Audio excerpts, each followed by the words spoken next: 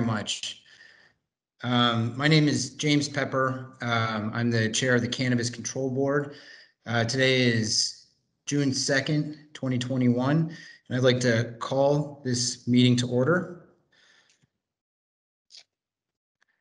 So I don't have any remarks. I'm sorry I was late, and I'd like to just jump into the substance of the meeting. But before I do, could I have a motion to approve the minutes from our meeting on 5/27? So moved. Seconded. Okay, all in favor? Aye. Aye. Great. And could I have a motion to approve the minutes from our meeting on 6/1/2021? So moved. Seconded. All in favor? Aye. Aye. Okay. Thank you very much. We have a really important agenda today, and we have a few guests with us. Our first item on the agenda today is to do a walkthrough of Act 164 and S25. We have some of the lead sponsors and longtime proponents of cannabis policy, tax and regulate with us here. I see Senator Sears, and as far as someone who went out on a limb, and at a time when there was still so much stigma and so much public disdain for cannabis and drug policy, Senator Sears led an effort, along with the help of Michelle Childs and his committee, to pass legislatively either the first or the second bill that ever passed the chamber of any state legislature. And we also have Representative Copeland Hansis, who is the chair of the House GovOps Committee and in the leadership of the House, and just has been such a proponent of our board and really has put social equity, public safety, youth safety at the forefront of cannabis policy. So we're very fortunate to have the two of you here. And Michelle, what I would like to do, if possible, would be and Michelle Childs, I thanked you, Michelle, in my opening remarks at our first meeting. Just the amount of hours and the amount of drafts that you've put into cannabis policy probably rivals any other issue that the state has had to deal with. And so I just can't thank you enough for your commitment to this work. And so if you don't mind, Michelle, if you could walk us through some of the provisions of Act 164, kind of with an S25 overlay, and help orient both the board members here and some of the people watching as to what the priorities of the bill are, based on the legislative intent, some of our deadlines that we're going to have to meet, and just any of the kind of more nuanced issues that you think are relevant to our work in the coming months. And what I've mentioned to our board members is that you are not our general counsel. You're not our attorney.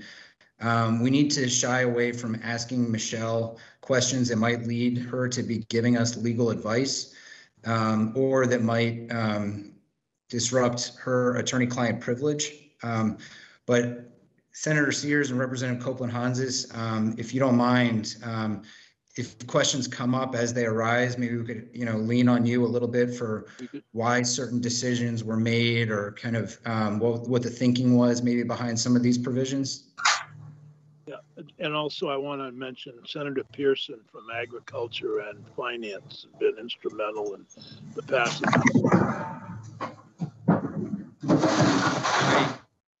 I totally agree. I actually invited him here. I think I actually maybe do see him. He's here. I saw him. Yeah, and I would absolutely agree with that. And he was one of the original sponsors of Act 164 and S25, and really did a lot of the behind the scenes work for the conference committee that got Act 164 across the finish line. So do you all want to say, can I turn it maybe to you, Senator Sears, first, just to say a few words on this issue, and then maybe go to Representative Copeland Hansis, and then Senator Pearson?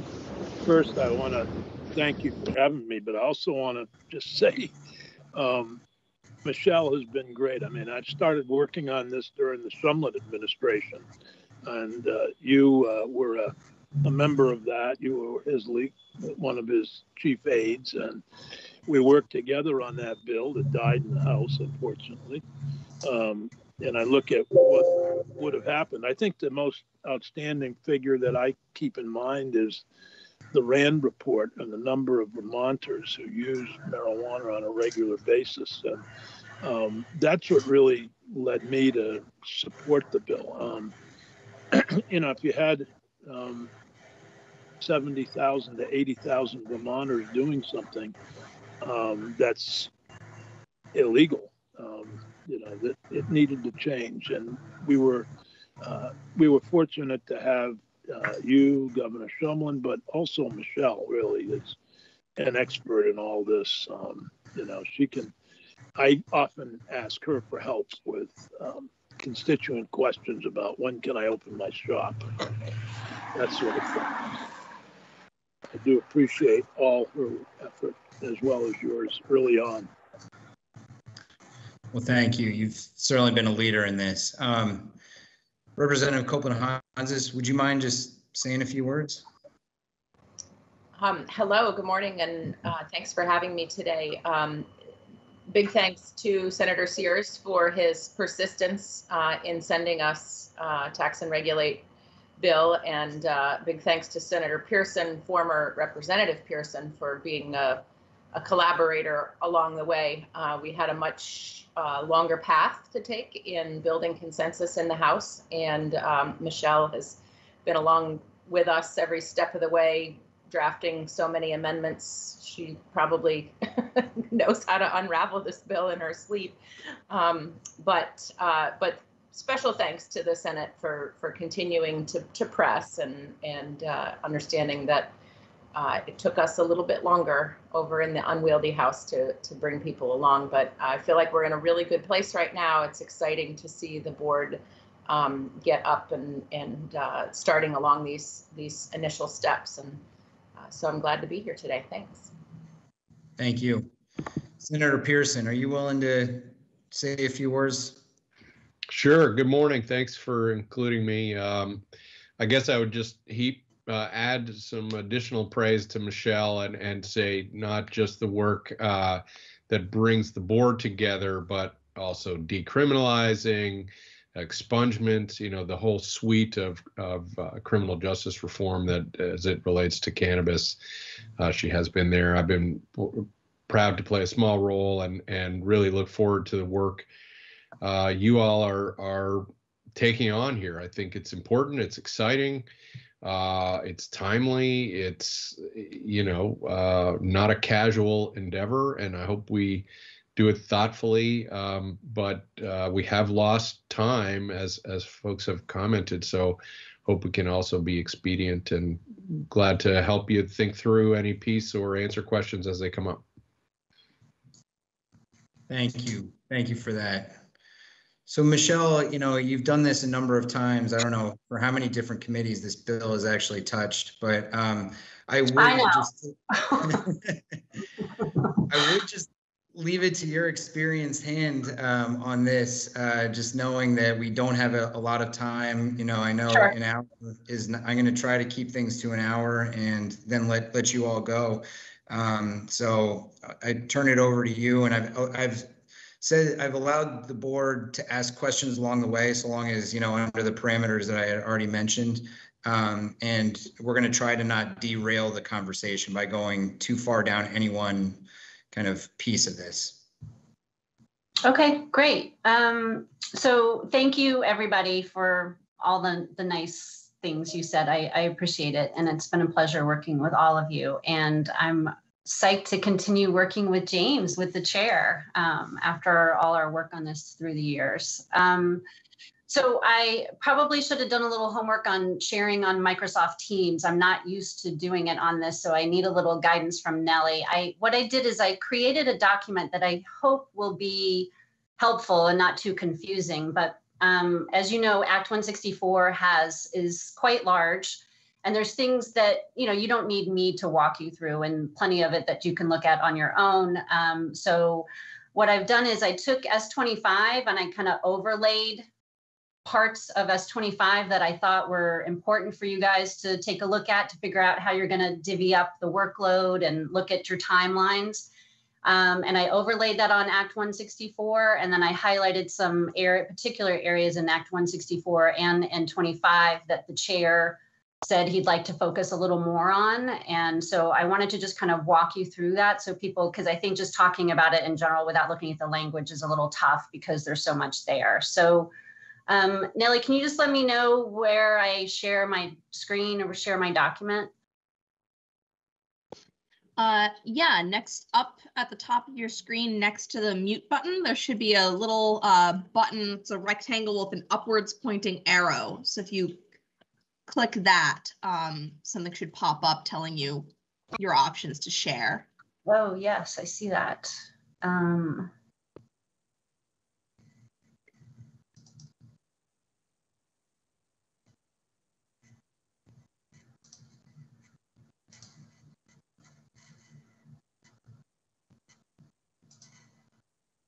Sorry for taking.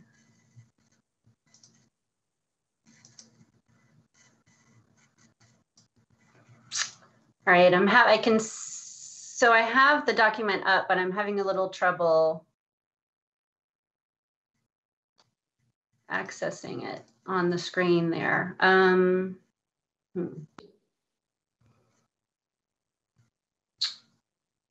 Nellie, can you just pop it up? Yep, I can absolutely do that. Give me 1 second. Or do you know why I wouldn't be able to see it when I do the screen share? You can't see this now when I'm looking at it. You don't see it, right? Yeah, we see it. See a Oh, you Word do see document. it? Yeah. Oh, okay. Well, great. Okay, sorry. Okay, and so I can't see all of y'all, but I'm sure there's a way that I do that. I just minimize it, maybe. I guess if you have questions, let me know, because I can't, I should have figured out how to use the Microsoft. So just pipe up if you need something. So, so what everybody should be looking at, and I sent it to Nellie, so I'm sure she'll have it posted on the CCB website, is the act from last year, with some provisions of S25 in there. I put a little note on there just that this is not any kind of official draft, and I didn't include all of S25 into this, but just the things that I thought that would be important to the control board at this point. So just a little set up and talking about it is that, so currently we have cannabis addressed in Title 18 as the health chapter, the health title, and you have it in the medical cannabis chapter, and then you also have it in the regulated drug chapter. You have hemp in Title 6.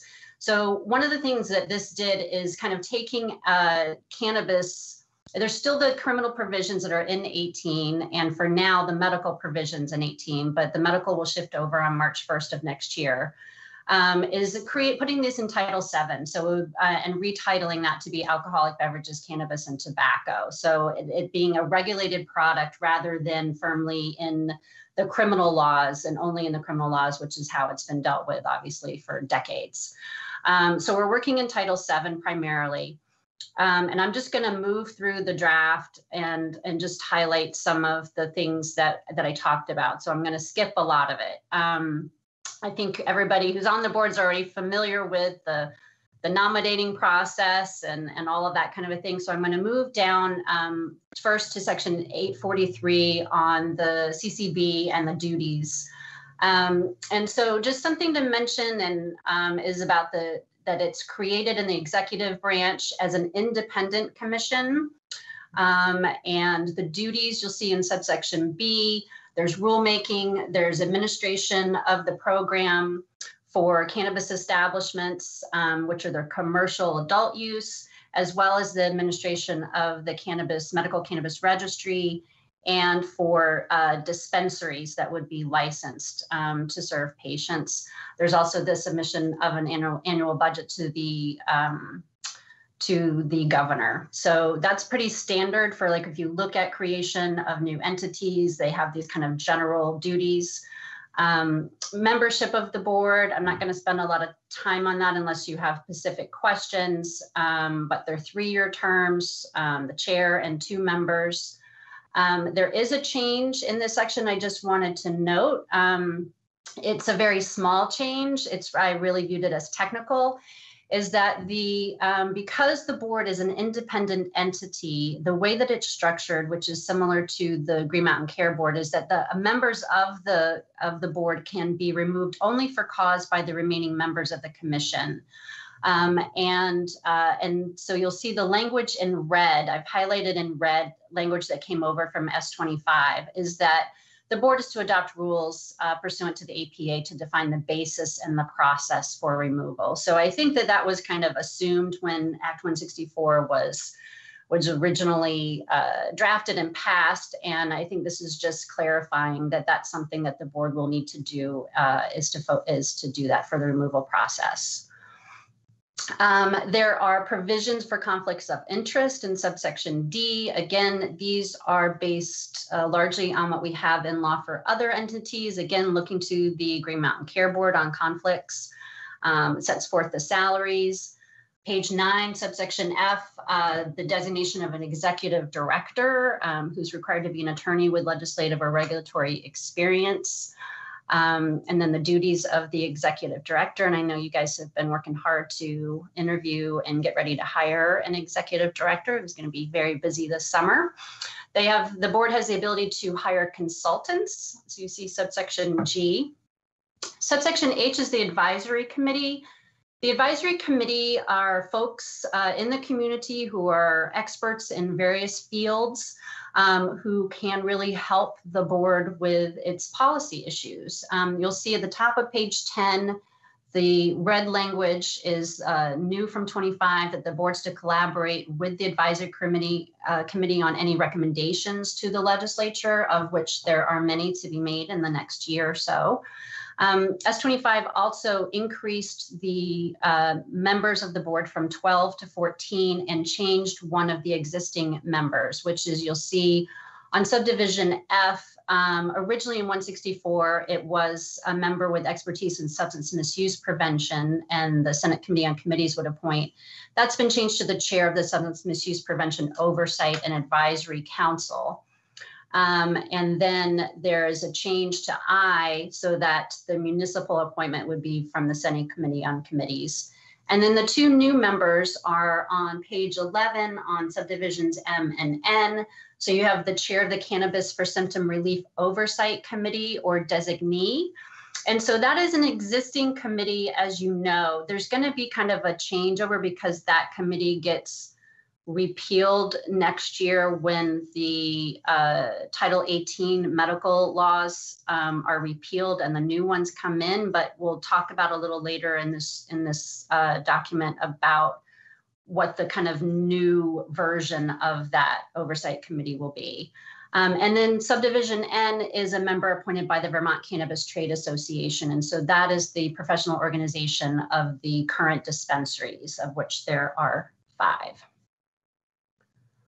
There's also a change to the date for the appointment for the advisory committee. So it was originally to be May 1st. That's been changed to July 1st. So I'm going to skip over criminal background checks. I'll talk a little next about the fund. So the Cannabis Regulation Fund is composed of all of the fees that are collected by the board. And so anything with regard to application fees, license fees, renewal fees, for all 3 programs, so for the medical, for the dispensary, and for the adult use, all of those fees will be going into the fund. And it's this fund that resources the Cannabis Control Board. So the board operates on and all the regulatory system operates on fees collected and operates out of this fund, all the tax money goes elsewhere. So there are provisions in the act that talk about if the fund runs at a deficit, so you're not collecting enough fees to be doing all the things that the board needs to be doing, then there's a provision to backfill the fund with some tax revenues. But the goal is to have the fees be covering the administration of the program. That's the way that the current medical program has been running, and they haven't been receiving any separate appropriations, and they've been operating off of fees. But I think there's a lot of questions now because there's a lot of, we're not really sure how everything's gonna look about whether or not you can meet your policy goals of having affordable fees so that you're moving as much of the illegal market into the regulated market. And so you're going to be very calculating about how you establish your fees, and you don't want to make them too high because then you can't get people in. And so I think there's still a question out there about whether or not all of the board's work can be supported strictly by fees. So Section 846, just your authority to be able to collect the fees. Section 847 is an appeals process. Again, this is modeled after other provisions in law with administrative agencies. So a person who is aggrieved by a decision of the board can, within 30 days, appeal the decision to an appellate officer. The board has the ability to contract for appellate officer services, so it doesn't have to necessarily be someone who is a full-time employee of the board. And then Section 847 just sets out the process. Again, it's very similar to what is in law for appeals process and with other agencies. You have on subsection B the basis for decisions about in which the hearing officer could decide that there was an error with regard to the board's decision. And then there is the ability for the party to appeal the appellate officer's decision to the Supreme Court.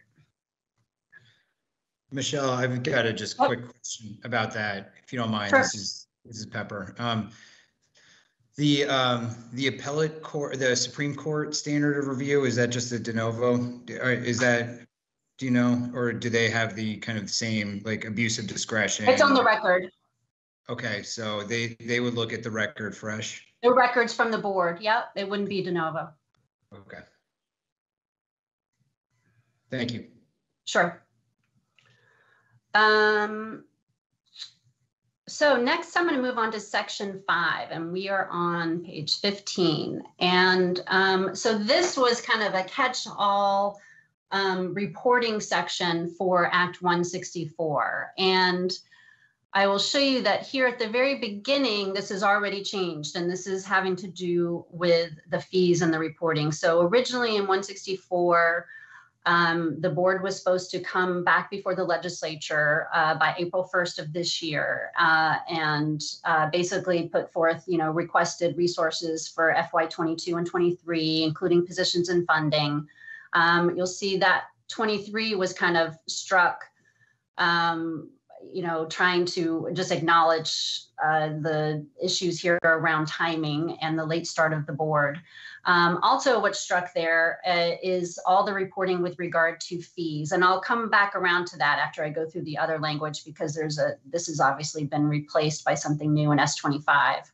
But looking at the reporting requirements that you do have still in here, and obviously the dates are passed, and so going to be up to you about when you get those recommendations into the over to the General Assembly. So, but there was supposed to be a report April 1st after consultation with Secretary of A&R and Agriculture, Food and Markets, recommending to the General Assembly specific exemptions or criteria or additional requirements under state or local law around environmental and land use for cannabis establishments. And the recommendations are required to address whether additional groundwater quality requirements are required for the cultivation of cannabis.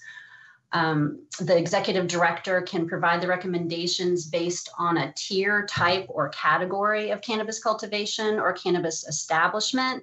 And so, one of the things that's in Act 164 as well as S25 is the recognition from the General Assembly's position of looking at small cultivators as perhaps their own category that may not have, the same need to be regulated in the same way as larger cultivation operations. And so this is where the recommendations from the board can take into consideration all the different types of licensees in there when they are recommending the rules around environmental and land use issues. So subsection C is something similar, but it applies to energy and efficiency requirements.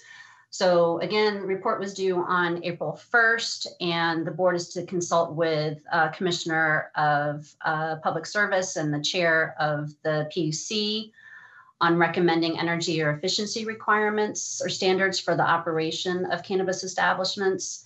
And then you'll see there the things that they're to report on around building energy standards, recommended energy audits, and energy efficiency and conservation measures. Subsection D is saying that in the two reports above, the executive director is to be considering and recommending what types of permits or licenses or standards that cannabis cultivators or product manufacturers need to demonstrate as a condition of licensure. And so this is, one of the things is as people are entering the market and looking at getting licensed, there's going to be, they're still going to, because they're not exempt from land use laws, things like that, they're going to have to figure out, what types of permits at the state and local level are they going to need. And so this was added in there to kind of help licensees understand, kind of all the I's they got to dot and the T's they got to cross in order to be in compliance with all of the energy and the environmental rules.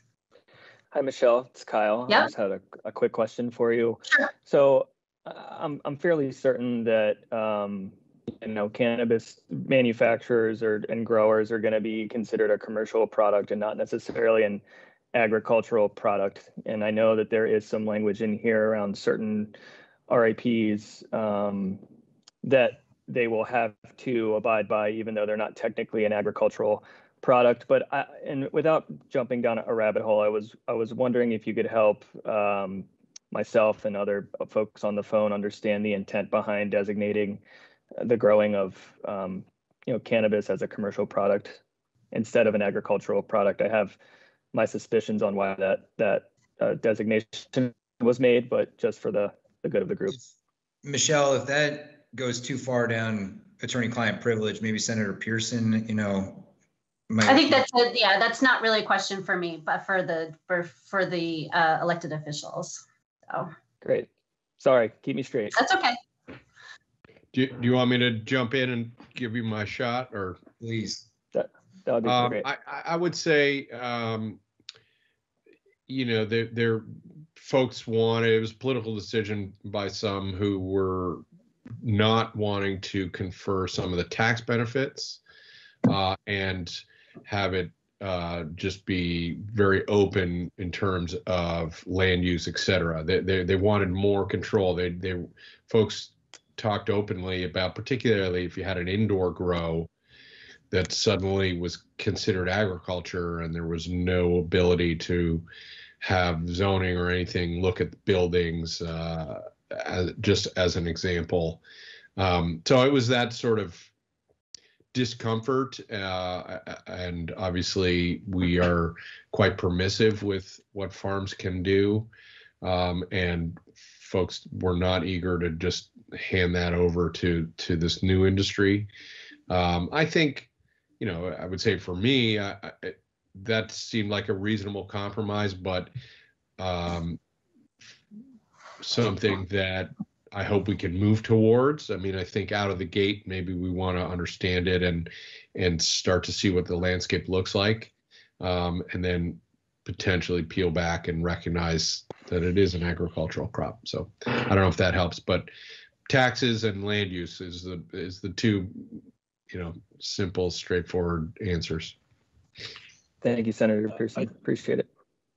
I just want to, I was in a minority of perhaps one on this, but Senator Pearson has outlined the reasons, but I still think we could have done notwithstanding language to allow it to be an agricultural product similar to hemp. And that was, I think that will create confusion down the road, and it's something that we need to pay attention to. But I agree that there was a political compromise. But and I understand the concern about zoning and other regulations. But still, I think we'll be looking at that in the future. Thank you, Senator Sears. Okay, so I'm going to pick up with subsection E, bottom of page 18. And so this is a requirement for the board reporting to the General Assembly about whether or not cannabis product manufacturers and dispensaries should be considered food manufacturing establishments or food processors under Title 18 for purposes of licensing by DOH. So Department of Health currently does not inspect dispensaries that are developing cannabis products for their patients. Dispensaries have asked for that, and Department of Health has declined and said that they don't fit within this. And so this would be looking for a recommendation to the General Assembly about whether or not there should be specific legislation clarifying that if you are producing food products, regardless of whether or not they have cannabis in them, that you should fall under those regulations and be regulated by the Department of Health. Subsection F, this is the advertising study, which is kind of a moot point at this juncture, and I don't. It's we're already running short on time, so I'm just going to speed through the advertising stuff. But essentially, there was a disagreement between the House and the Senate on advertising, and House wound up passing a complete ban. Senate would not agree to that in conference, and so they were looking to the Cannabis Control Board and working with the Attorney General's office to come back with a proposal. Because of the missed deadline, the General Assembly wanted to get something in place on advertising so that you didn't have nothing. So there wasn't just blank on advertising as you were going into accepting applications next spring. And so there's advertising language that was in S25 that I'll go over with you in a few. So subsection G is on or before next January. The board is to report to the General Assembly a summary of its work with Labor, ACCD, and DOC, and Director of Racial Equity on developing outreach training and employment programs focused on providing economic opportunities to individuals who have historically been disproportionately impacted by cannabis prohibition.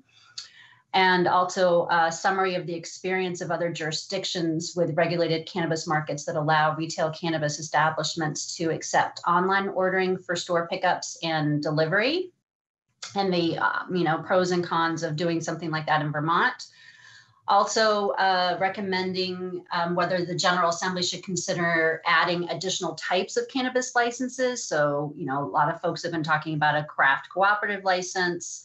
Then there's the possibility of a delivery license, special event license, cafe license, whether or not Vermont should expand. Also, subdivision 4, recommendations whether cannabis and cannabis products should have a minimum amount of CBD in them. And then subdivision 5, recommendations regarding the display and sale of cannabis-related paraphernalia that is sold by persons who are not licensed as cannabis establishments or dispensaries. And so that it's kind of it's not really straight up in your wheelhouse. It's the issue of if you are walking into a convenience store and they have, pipes and bongs and things like that displayed in a case that you can buy at a convenience store, but they wouldn't be licensed under the CCB, how that should be addressed if any way differently than it is currently. So new language, section 4A, this is what replaced the language on the reporting on fees for April 1st. So because of the timeline, it's been reworked that now the board is to report on or before October 1st on recommendations instead to the General Assembly as a whole, to Ways and Means, Finance, and the Committees on Government Operations on the fees. And so, as you know, there were no specific fees set in either bill. That's left to the board to determine, because there's a certain level of complexity and information that you need, obviously, to decide, you know, how big is your market, and then dividing that up into how many acres can be grown and how many licenses out of those acres and things like that. You're required to do tiering on, at a minimum, the cultivator licenses and the retailer licenses, but you can do tiering for others. And so there's so many different possibilities there. You could have a micro cultivator license along with a micro retail and micro product manufacturer and bundle that, and that could be a license. So there's a lot of different options there and how you want to go. And so that you would be recommending the fees to these committees in the fall. And so here's just the list of all the fees. And then what's been discussed in committee was that the hope is that those committees would be able to meet and discuss the proposal in the fall in order to prepare for the legislative session. So if you come with your recommendations to those committees in the fall, they work with them, then they can work with me to create a bill that can be introduced right off the bat in January. And then the hope would be that they would be able to enact that and have the fees established upon passage, so that when you start accepting applications in the spring, they would be there. It also, at least through receiving your recommendations in October, gives applicants a general idea of the ballpark figures that are being recommended and that are likely to be implemented. Michelle, what's the kind of maximum amount of decision making that could happen with those recommendations? Could the committees write a letter of support to the relevant, to the speaker and to the pro tem? Sure, nothing would prevent them from doing that. They can get behind a certain proposal and, say that that's their intent to move forward with that legislation. But, once it's introduced, it's all just, see how it goes. But certainly if you have, I think, the committees of jurisdiction all behind a particular proposal, and as well as the leadership, right, then okay, you could have a certain amount of reliability there. Okay. So page 22, here's some additional reporting requirements that they didn't fit in on Act 164. So these two new ones are on or before November 1st of this year. The first one is recommendations as to whether integrated licensees and product manufacturers should be permitted to produce solid concentrate products with greater than 60% THC for purposes of integrating it into a product that would, at the end product stage, be in compliance with what can be sold, but it's at the kind of the production stage, it has a higher THC. So we'll go over in a few minutes the prohibited products. And then the second one is recommendations developed in consultation with AG, whether the board should permit hemp or CBD to be converted to Delta 9, and if so, how it should be regulated. Section 4C are the addition of two new positions, the exempt general counsel position and a classified administrative assistant. Let's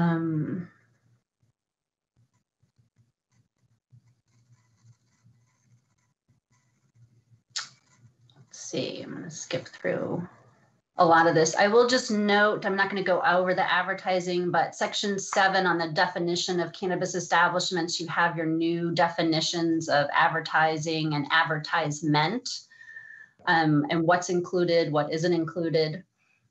So I just wanted to highlight those.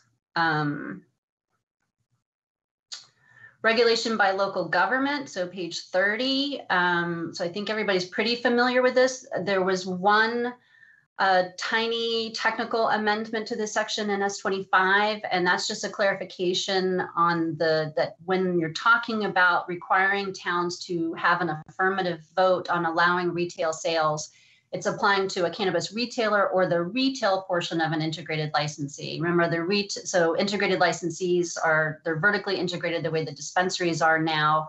So they may have a grow facility in a place where they have their general operations and they cultivate and they have their product manufacturing base, but maybe their retail point of sale is in another town. So it wouldn't apply to the whole operation, just onto the retail portion.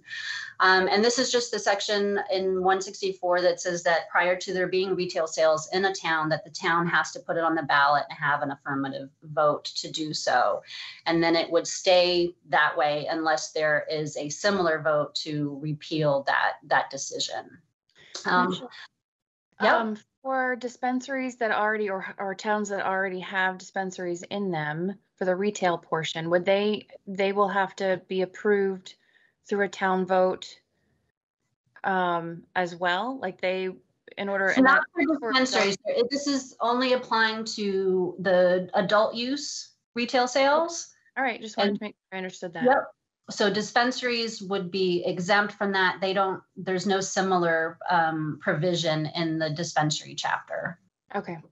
Michelle, can you go back up to sub B in this? I mean, I think this is an area of pretty intense litigation in other states. Is this based on our kind of liquor model? The kind of community host agreement, essentially, and the community host boards, the local cannabis commissions? Yeah, I wouldn't use that term because we don't want to confuse with what's going on or what has gone on in Massachusetts. But I mean, I think it's, this is just so that the way that a local municipality may have basically use their select board as their local liquor control board and issue any local permits. And that's based on whatever the General Assembly has given them as authority in Title 24 to be able to regulate things like signs and public nuisances. And they could issue permits at the local level to do that. They're not required to do it. They still have to, everybody's got to be in compliance with the state law. And some towns may choose not to do anything at the local level, but this is just to clarify that they can do that and that you have to be in compliance with any local requirements and local permits for the good of your state license. Representative Copeland-Hanzis, maybe you're a better person to ask, but Michelle, I certainly would defer to you as well. Do you have any thinking about the timing of that? Is this up to the board to decide whether or not we want this local license prior to the application, or is this kind of once their application has been approved, then they go get a local control license? I guess it would be my expectation that that the local control license would be required prior to a state license. I think that was sort of the intent that folks were going for in the House when we had these discussions. Okay, thank you.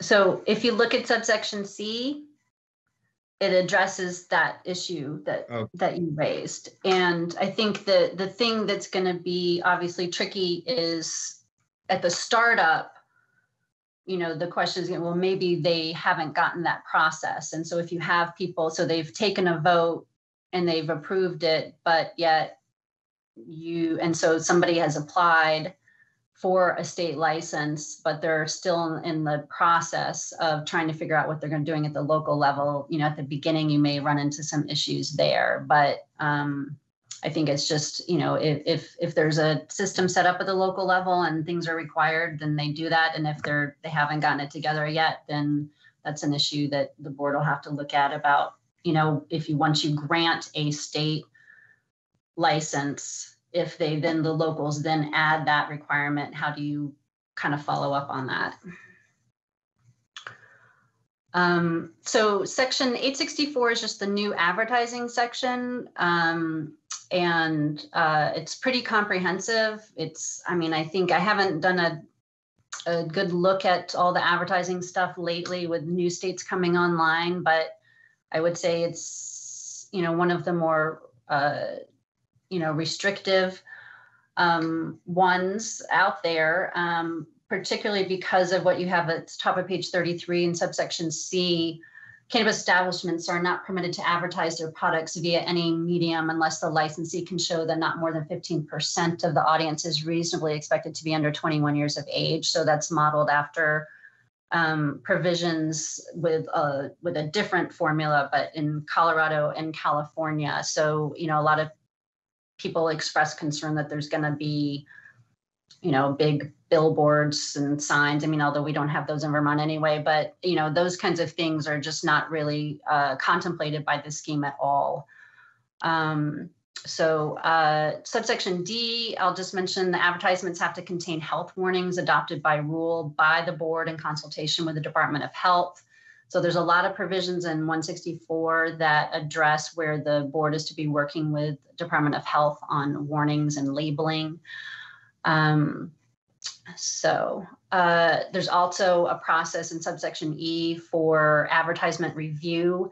The fees, there was a fee in Act 164 for advertising reviews. That fee was removed in House Ways and Means in S25 this year. So there are no fees associated with the advertising review. So that'll be something that the board will need to contemplate about building into the rest of the fee structure, because you are going to have to review all advertisements prior to their publication.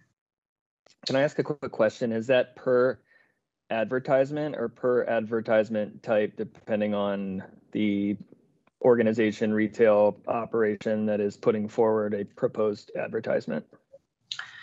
It says all advertisements, and I think if I would look at the definition of that, I mean, again, I'm not really supposed to be interpreting at this stage now that it's left the State House, but so maybe I should just leave. I think that's probably for y'all to discuss. So education, this is a requirement that licensees complete an enforcement seminar every 3 years that's conducted by the board. And I'm just going to speed up because we're on page 34 of 115 pages. So I'm trying to go as fast as I can. So this is just making sure that licensees have well-trained employees, that they know what the law is, they know what the requirements are, things like this. Again, looking to Department of Liquor, other state agencies that do this sort of thing to say, let's make sure that we're providing enough information to make sure that our licensees are in compliance. Section 866 is youth provisions. These are really kind of, this is taking all the little youth provisions and throughout the act and putting them all under one section. So it's really kind of belts and suspenders. These provisions are elsewhere in the act, but here's just one place. So just going over and reviewing that, it's the age of 21. You can't make any purchases unless you're 21. That's the age for possession in Vermont. And the board has the ability to assess civil penalties or suspend or revoke licenses of establishments that sell to under 21. Under 21s are not allowed in the cannabis establishment, so they can't even come in the door. So a lot of folks who have been to them in other states, you get carded at the door. So it's that sort of thing. And then subsection C, this is one of the provisions where the board is consulting with Department of Health on rules regarding packaging and labeling and products and things like that, to try to keep it out of the hands of under 21s. And then subsection D is just mentioning the new advertising provision that was added in S25. Page 36, prohibited products. So this was added in the House in Act 164, and there's a list of products that are not permitted to be sold by a cannabis establishment under this particular for adult use. So this doesn't, these prohibited products don't apply to dispensaries. And that's one of, so in Act 164, I'm not going to go through that section, but there's a list in Act 164 of the things that dispensaries can do that adult use retailers and integrated licensees cannot do, things like delivery and that sort of thing. And this is one of the things too, is that dispensaries can sell products that are prohibited in the adult use market. And so right now under this, there's a cap of 30% THC for flower, cap of 60% for solid concentrates. You can't do oils unless they're prepackaged, like as a vape. You can't do flavored oils unless it's something that's like a naturally occurring kind of flavor or aroma in the flower. So if you had a lemon haze variety, that's fine, but you can't add anything to make it more appealing from a flavor perspective.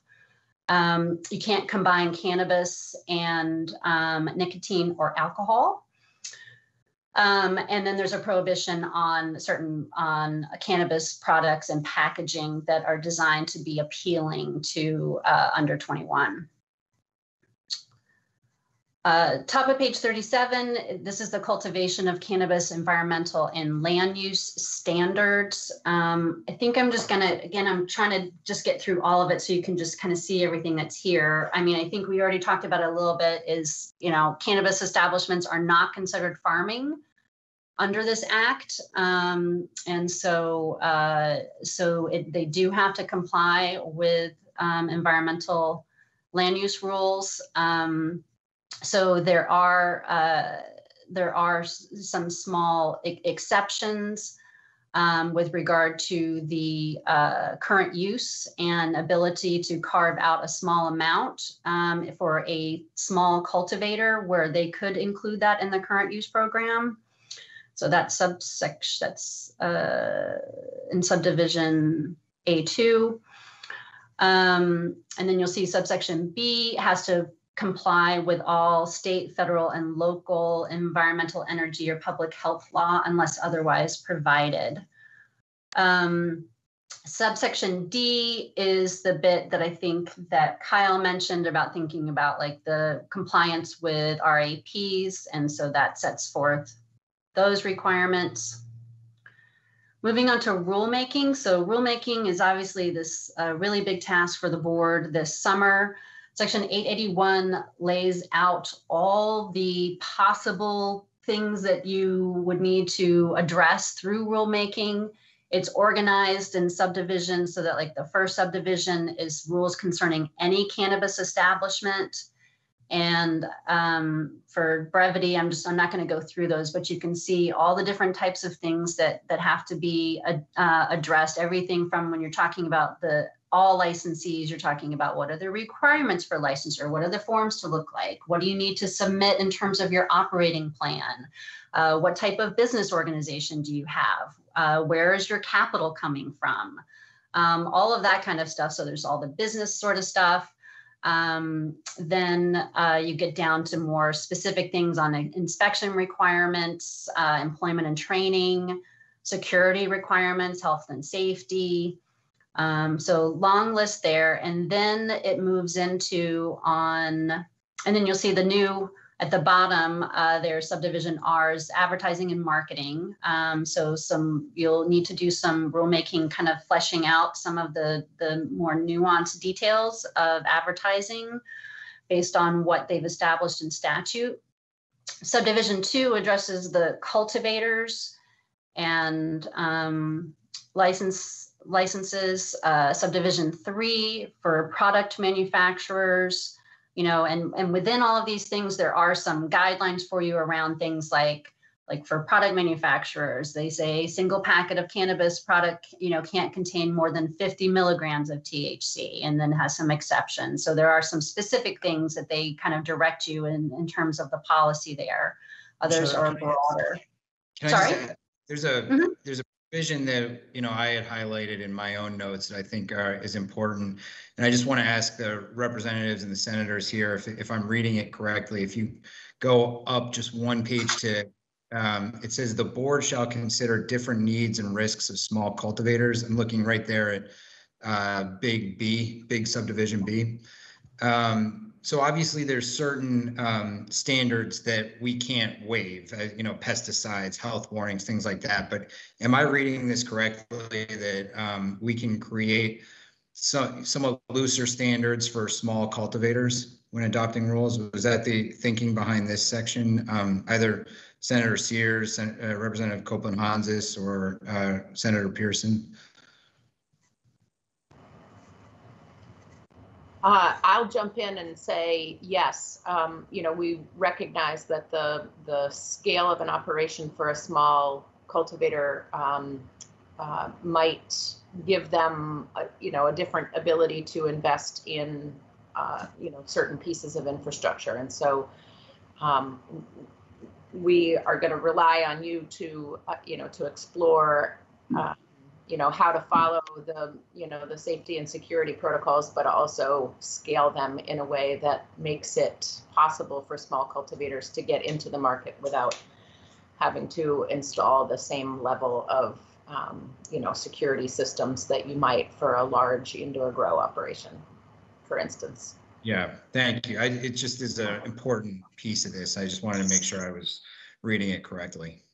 Hey, James, I mean, I certainly agree with you that there's going to be some stuff we can't waive, but are you kind of referring to what's directly above big subsection B when it comes to all the paperwork and everything else that also might be associated with submitting an application? You're right. That's kind of what I'm thinking. Just want to make sure we're on the same page. I think it's important to recognize that there are groups of people who currently are growing small amounts of marijuana, and our desire is to bring them out of the black market into the retail market, and there may need to be accommodations to help them do that. Right. Yeah, exactly. It seems like a very powerful provision of the bill. I just wanted to make sure that that was the thinking behind it, was the small cultivators and bringing them into the regulated market. Yeah. I agree. Okay, so I'm just going to skip down to page 45, and I just highlighted subsection B here, which I know you're already doing, which is just the direction that the board should consult with other state agencies and departments as necessary in development and adoption of the rules where there's shared expertise and duties.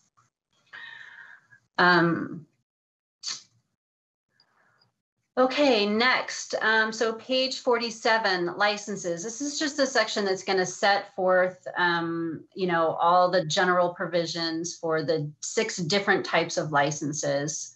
You'll see the licenses mentioned there in subsection D. Subdivision 2, as I had already mentioned, requires that you adopt tiers for cultivators and retailer licenses, but that you can do it for others. One thing just to clarify for the crowd or people watching is that, you know, just to reiterate that folks are only entitled to hold a maximum of 1 type of each type of license. So it's you can't have someone who has 3 retail licenses or anything like that. So there's a maximum of 1. And then there's the potential of having the integrated, if dispensaries choose to opt into the integrated system and have that vertically integrated one. Let's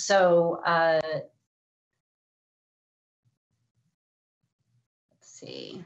I don't know if there's anything in particular in here, Pepper, that you wanted me to cover. No, the one just mentioned actually was the one that I had highlighted. The one. Okay, license. all right. Okay, so priorities and business and technical assistance, section 903. So the General Assembly established certain priorities that they want the board to include as priorities as you're developing them by rule.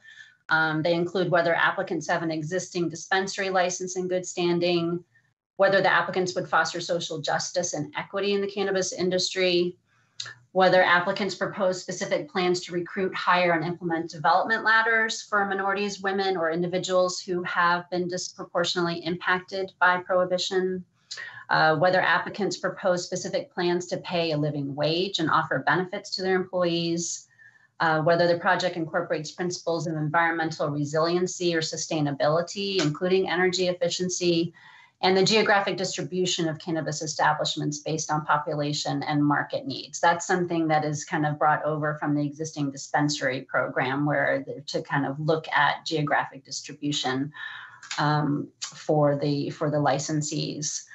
Subsection B is ACCD in collaboration with AG is to provide business and technical assistance to Vermont applicants with priority for services based on criteria adopted by the board.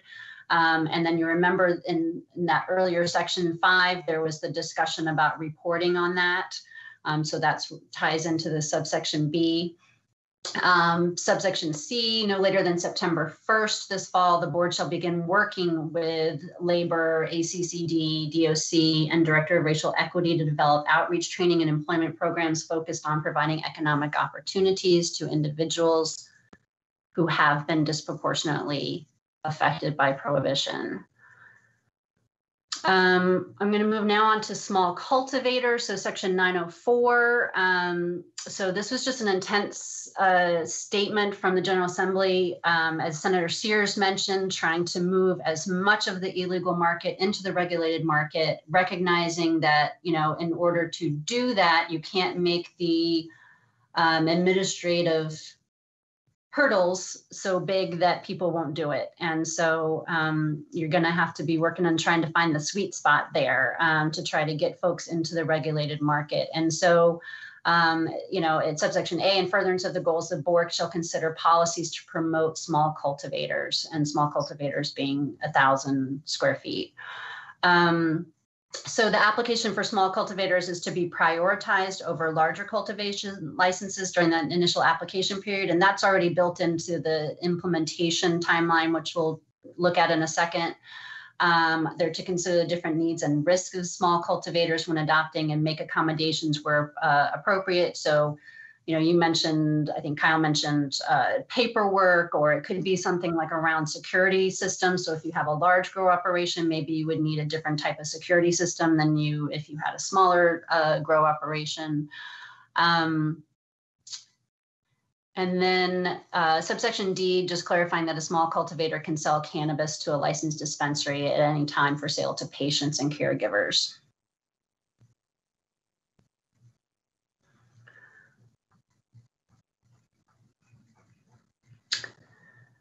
So there's a new subsection, there's a new section 8A, and I mentioned a little earlier just about health department warnings. This is something that came in on the floor in the House on S25, having the Department of Health reporting to the Committees on Government Operations regarding their collaboration with the board on the health warnings.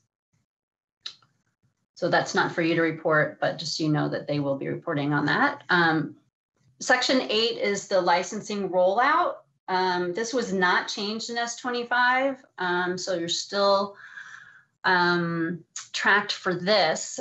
So what happens in subsection A is that for dispensaries who are currently licensed, the dispensary caps are lifted as of February 1st of next year. So for dispensaries right now, they have cultivation caps, and those caps are tied to the number of patients who have designated that particular dispensary as their dispensary. So patients can't go to any dispensary they want. When they register, if they're going to use the services of a dispensary, they have to pick one, so that DPS knows which one they're going to. And so on February 1st, in order to open it up and have enough supply so you can start selling in the spring for integrated dispense, the caps are lifted.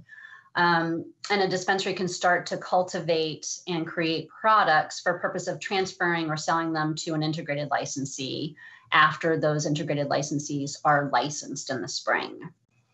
So the first licenses applications would be coming in April 1st or after. And then they are to start being licensed on or before May 1st. And so in this, and I'll just mention there, is that the first out of the gate at the same time, at this time of April 1st, it's the integrated licensees, the small cultivators, and the testing labs. Those are all of the ones that can start applying on April 1st and then start being licensed by May 1st.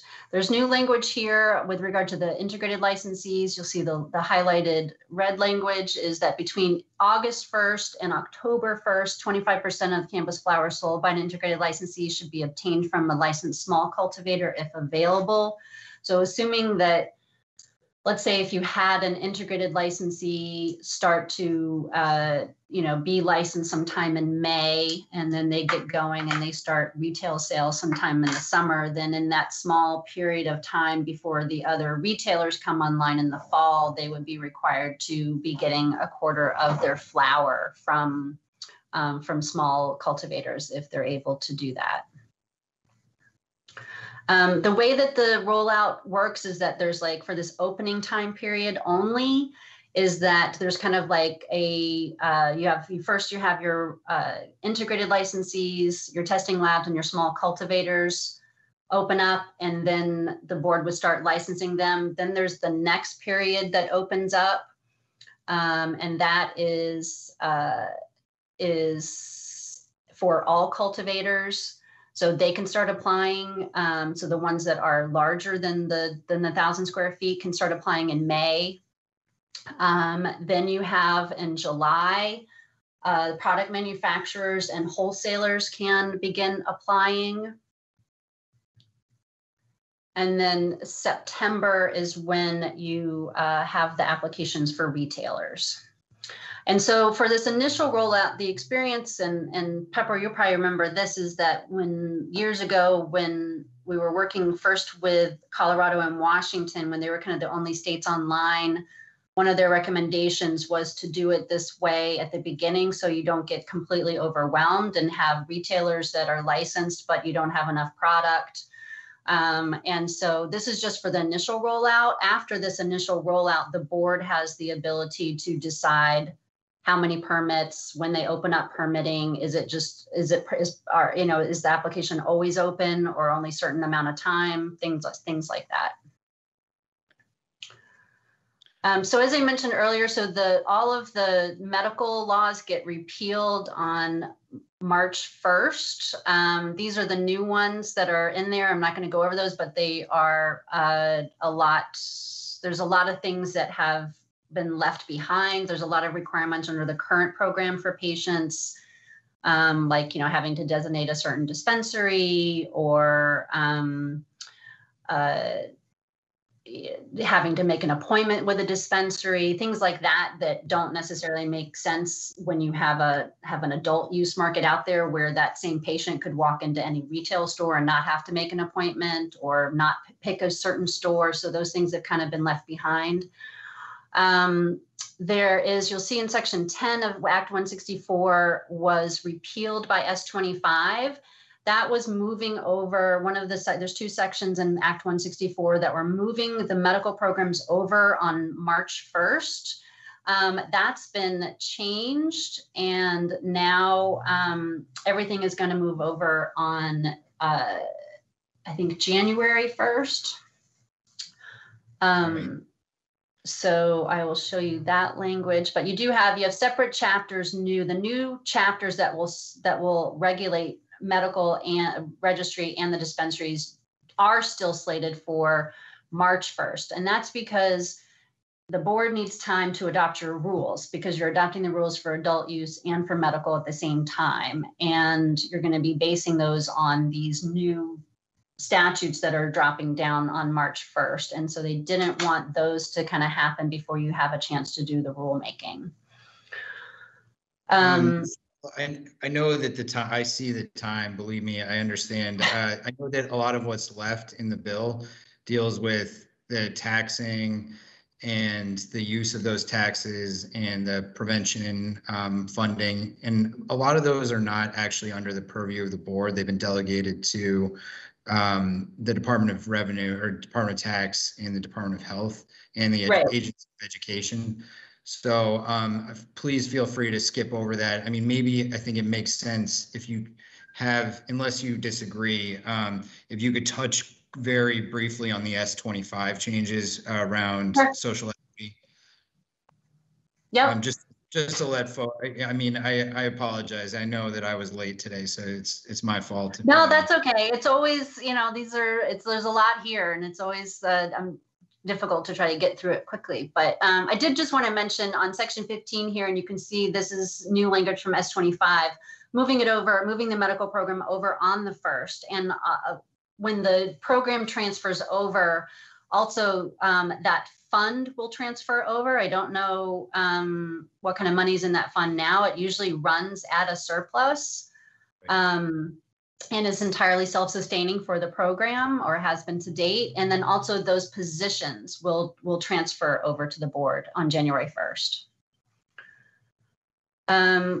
Also just want to note the Medical Cannabis Oversight Advisory Panel. So again, this is new language from S25, and this is to kind of look at the Cannabis for Symptom Relief Oversight Committee and look at how do you kind of bring that into today's kind of cannabis landscape. When it was first created, it was focused a lot more on kind of law enforcement and things like that. And so the question is does the makeup of the committee, does the charge of the committee, does it still make sense, or should there be a new, should there be new members, new goals, new duties for them?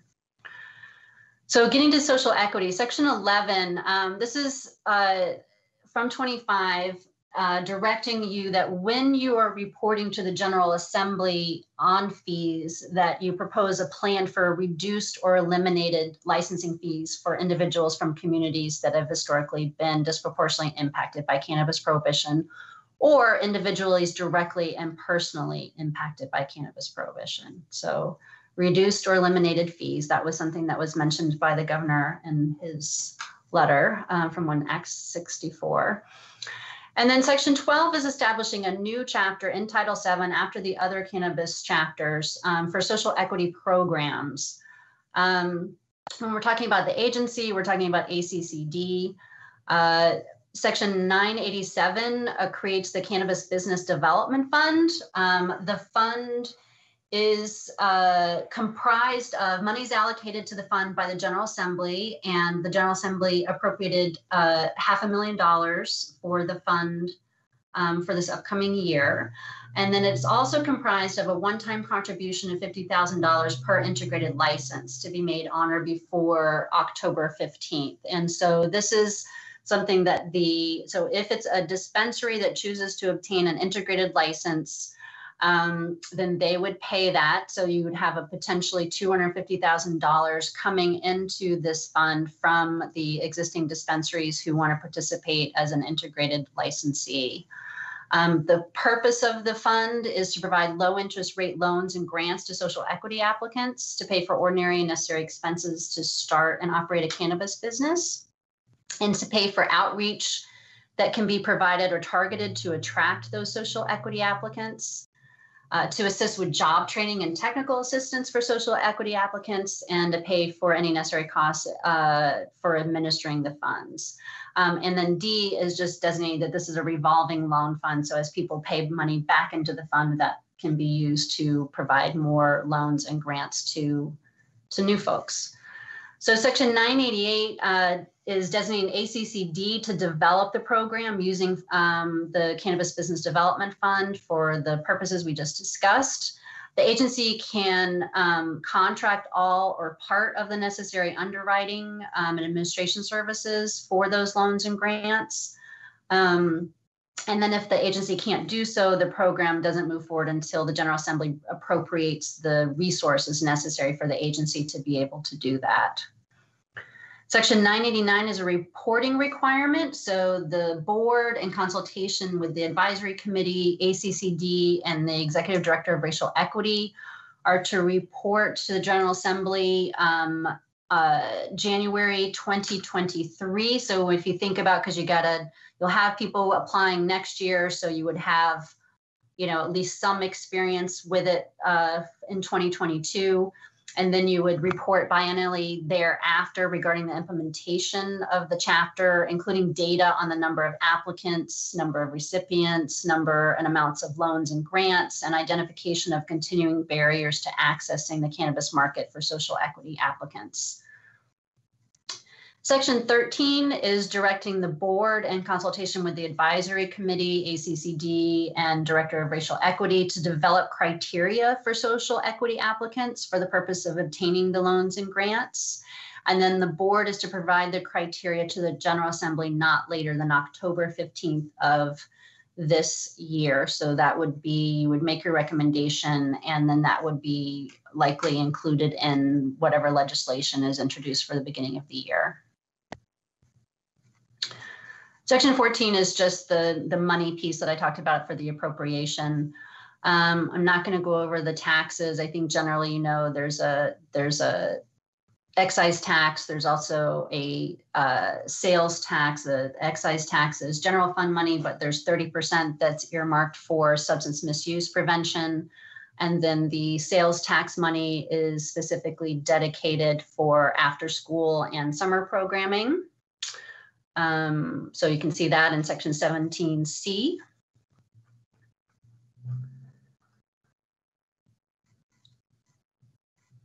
This, I think, Pepper, you had mentioned 18C. This just has to do with talking about the rollout of how dispensaries and integrated licensees can apply deductions, because it may not fit within exactly a certain tax year.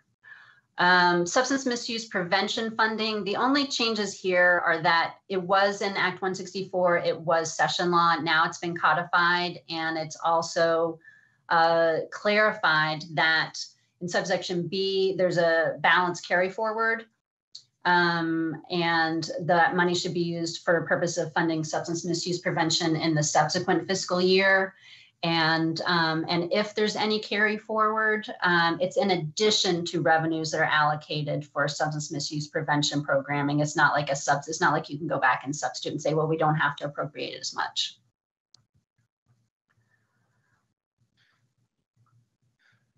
I think that about. Is that about it? Yeah, I think it is. I really appreciate this walkthrough, Michelle.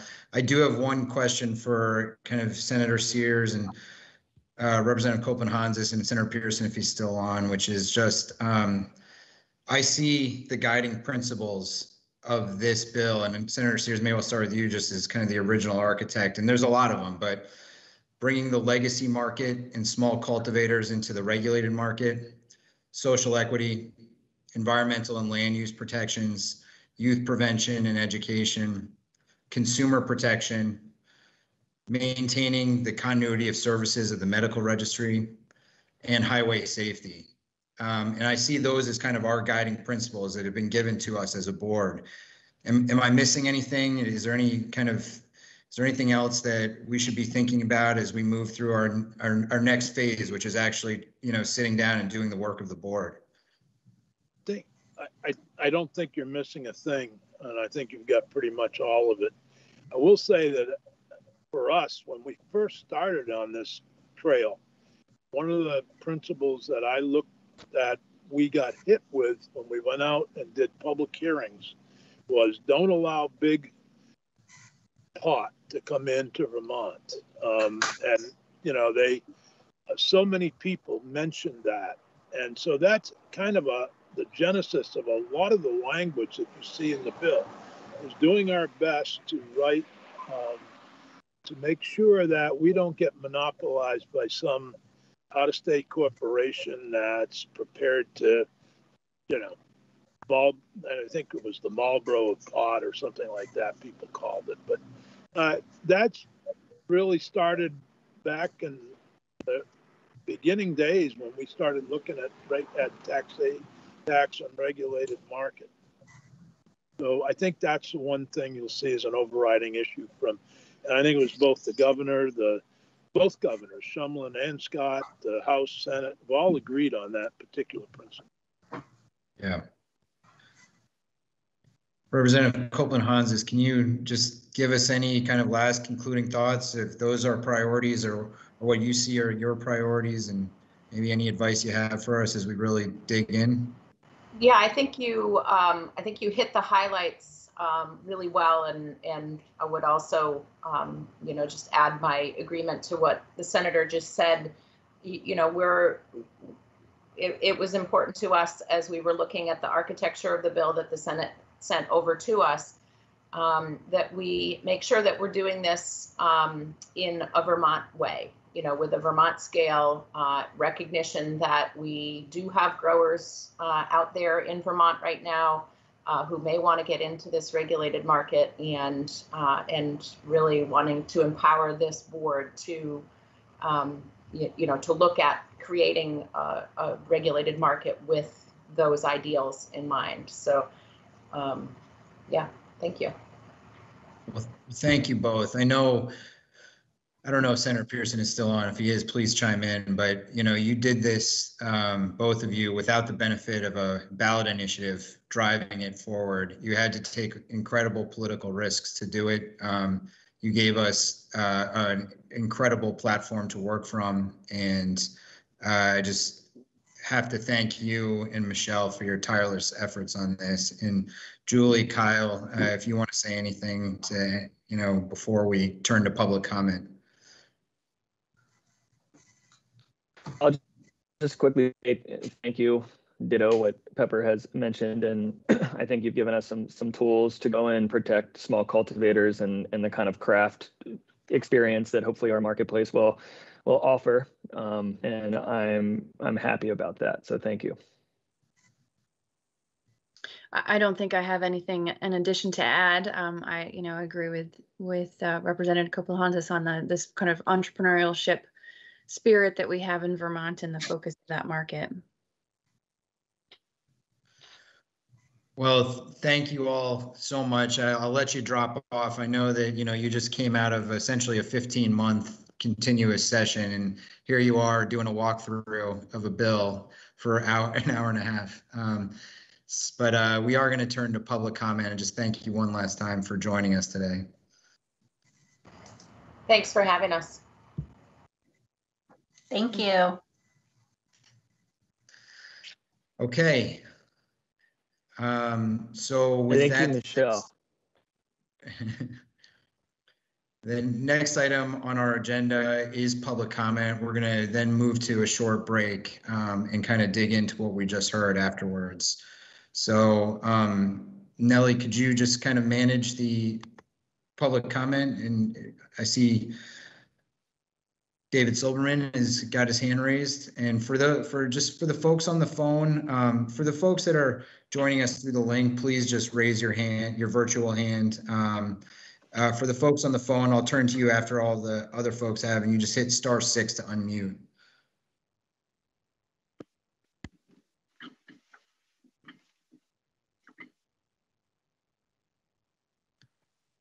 So David, go ahead.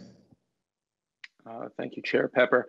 I want to just build on what Senator Sears said about Big Pot and how this bill works to counteract that impact. We have in here the strictest set of ownership limits of any law in any state in the country. We only allow a licensee to own or control one license, whether directly or through affiliates. And we spent a lot of time in the legislature working on that language over the course of several legislative sessions going back to 2016. And that language was worked on and refined to the point where it talks about beneficial ownership, not just record ownership, and talks about other indicia of control, almost like a securities law definition of control, where you can look to even contractual rights. And I think this is going to be another very powerful tool for you guys to keep this market small and locally controlled. And there's going to be room for important rulemaking here as you think about what is control and what it is that you're going to require folks to disclose in their applications to you so that you can make sure that folks really are complying with these requirements and are not working through various affiliated entities or nominees or other kind of shell holding structures to evade these rules.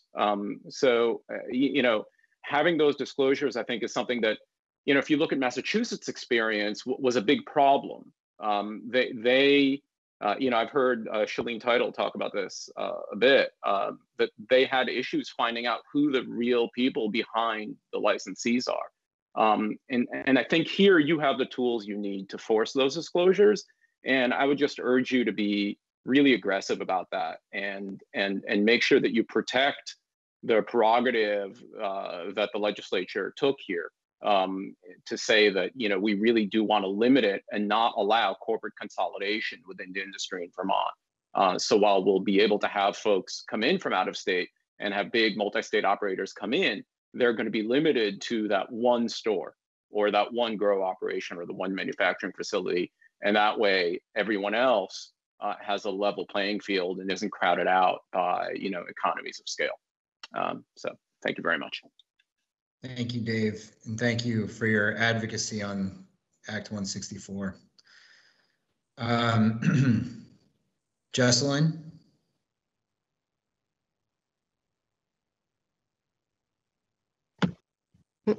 Hi, thanks so much for having us here today. I just quickly wanted to mention a few things after you guys ran down S25. I appreciate being a little more thoughtful about the medical programs funding. I think this is the first time we actually have an opportunity to use that money to benefit patients. I don't think that's something that the program has addressed in the past, is we actually have a fund that can help make this program better for patients. So I want to just reiterate that that money, I'm hoping, can really stay with medical patients. I think there's a lot of ways we can support medical patients, from educating the staff that's at the dispensary. I think something very common we often hear, and I know I hear from patients, is that there isn't as much medical expertise or knowledge amongst the staff in the dispensaries that patients could use to feel more supported, or that money could go to have actual medical professionals in the dispensaries available for patients. So I think that's one thing that can set us apart.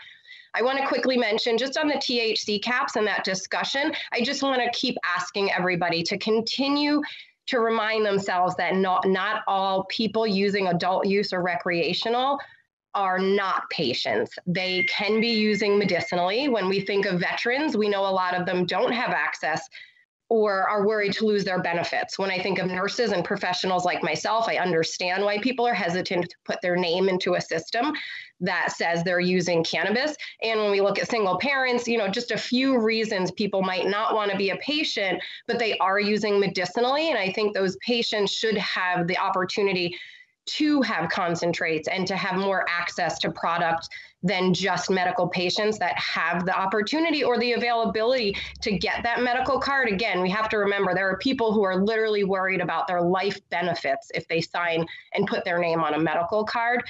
And I also encourage us to consider allowing patients to use every dispensary. So even the adult use dispensaries, because they really need more options. One thing very unique to cannabis medicine is that we have different strains or cultivars, chemovars, whatever language you want to use.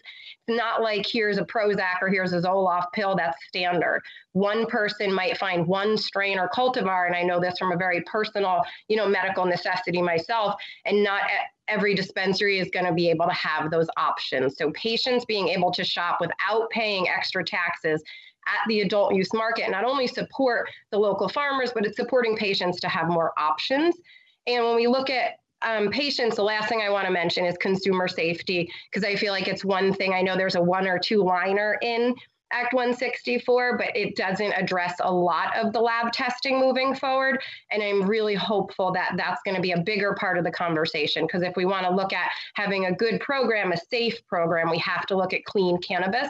And we do know that's one area that the medical program in Vermont currently could do a lot better as far as having that third party and that contaminant testing. We know that the hemp program has put together some good recommendations, but unfortunately, those are only recommendations. They're not being mandated. So from both a medical professional and a patient standpoint, I just want to continue to hopefully see that conversation happen more is the consumer safety aspect from that lab testing. So I appreciate the rundown on S25. I just wanted to touch on a couple things that I felt like mentioning after that. So thank you again. I appreciate your guys' time. Thank you, Jesselyn. Are there any other folks that want to speak that have joined through the link that can raise their virtual hand? Okay, are there any folks on the phone that want to provide comment? And now, and again, if you would like to, you're currently muted, hit *6 to unmute.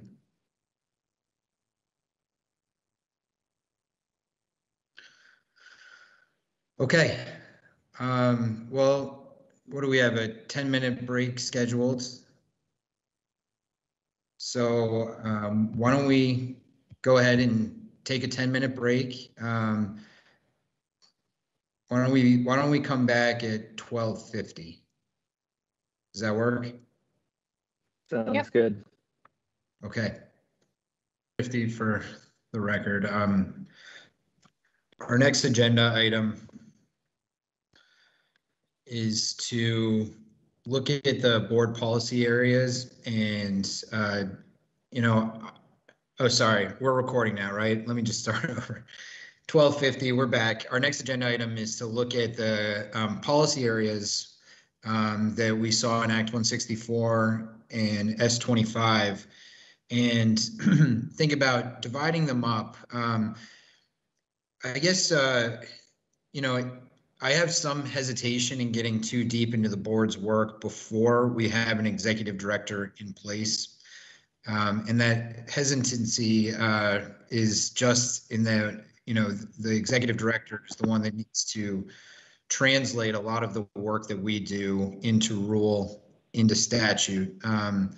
And so anything that we do now will have to play, our executive director will have to play catch up later.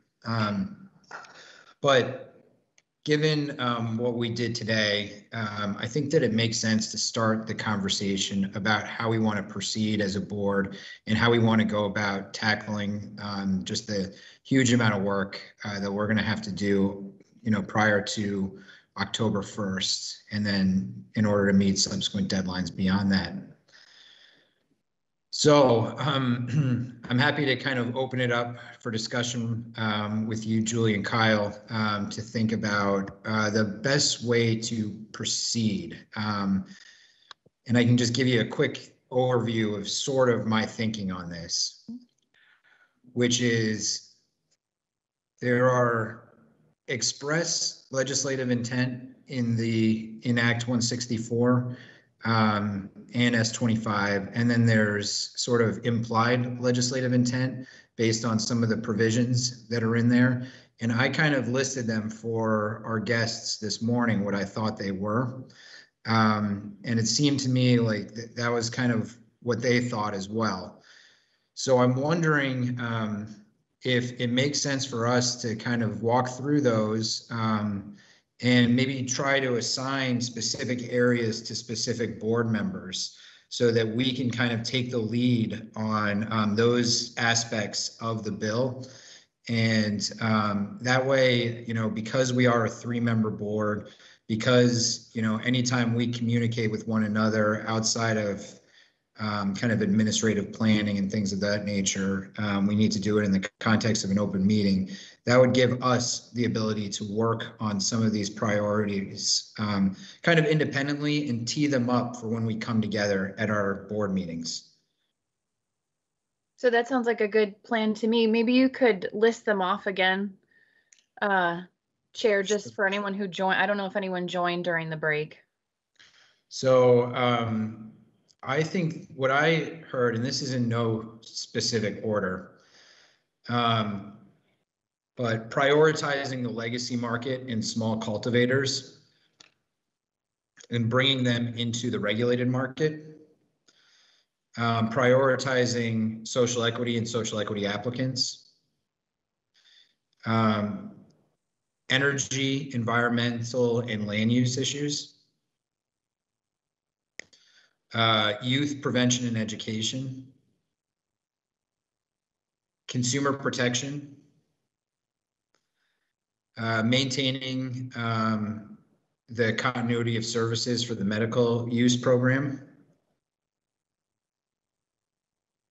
And then highway safety is on there only because you can see a lot of the kind of the later sections of Act 164 really, go into highway safety protections, but I actually don't know if that's really under our purview so much as it is under the Vermont Criminal Justice Training Council and the Department of Public Safety. So I don't know how much we as a board need to focus on that. Certainly, if we think about things down the road, like on-site consumption or special event licenses, that will very quickly come to the forefront of issues that we need to consider. But I don't know if we need to assign that one today, or if we need to assign any of them today. I mean, I think we could think about that. And then just another, another issue that comes to mind is, in the section that creates the board, the express language is that, this board is being created for the purpose of safely, equitably, and effectively implementing and administering the laws enabling access to adult use cannabis in Vermont. I wonder, and again, I don't know how much of this has to happen in rulemaking or how much we can do on our own, but I'm wondering also if we want to take some time to define what that means, safely, equitably, and effectively. Yeah, I agree. I think we should take some time. I think, what can really help us as a board and the public as they interact with us is developing a mission statement or something of that nature that kind of gets to the fundamental principles with which we intend to operate.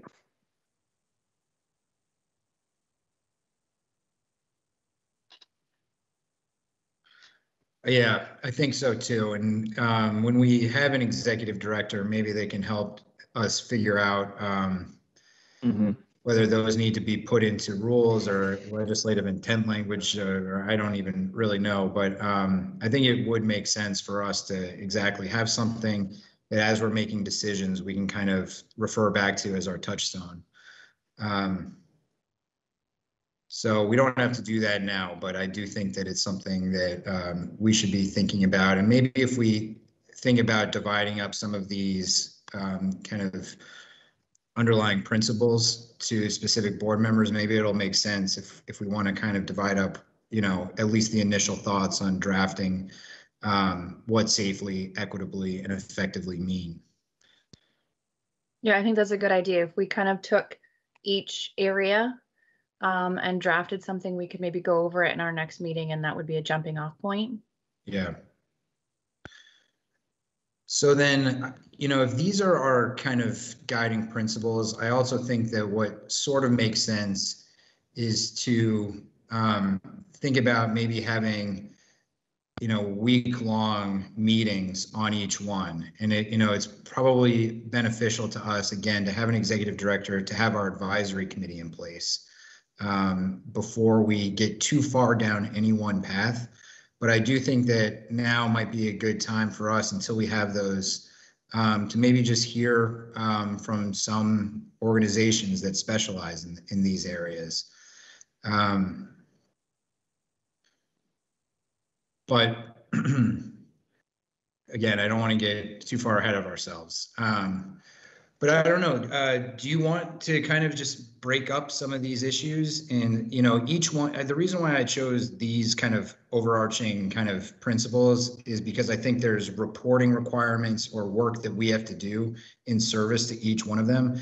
And so while I don't have the specific statutes laid out for each one, if we start to try and break up some of these, and there's going to be intense overlap between all of them and interconnectivity. But maybe if we break up some of these, maybe we can each individually go through Act 164 and S25 and find the areas that relate to these issues.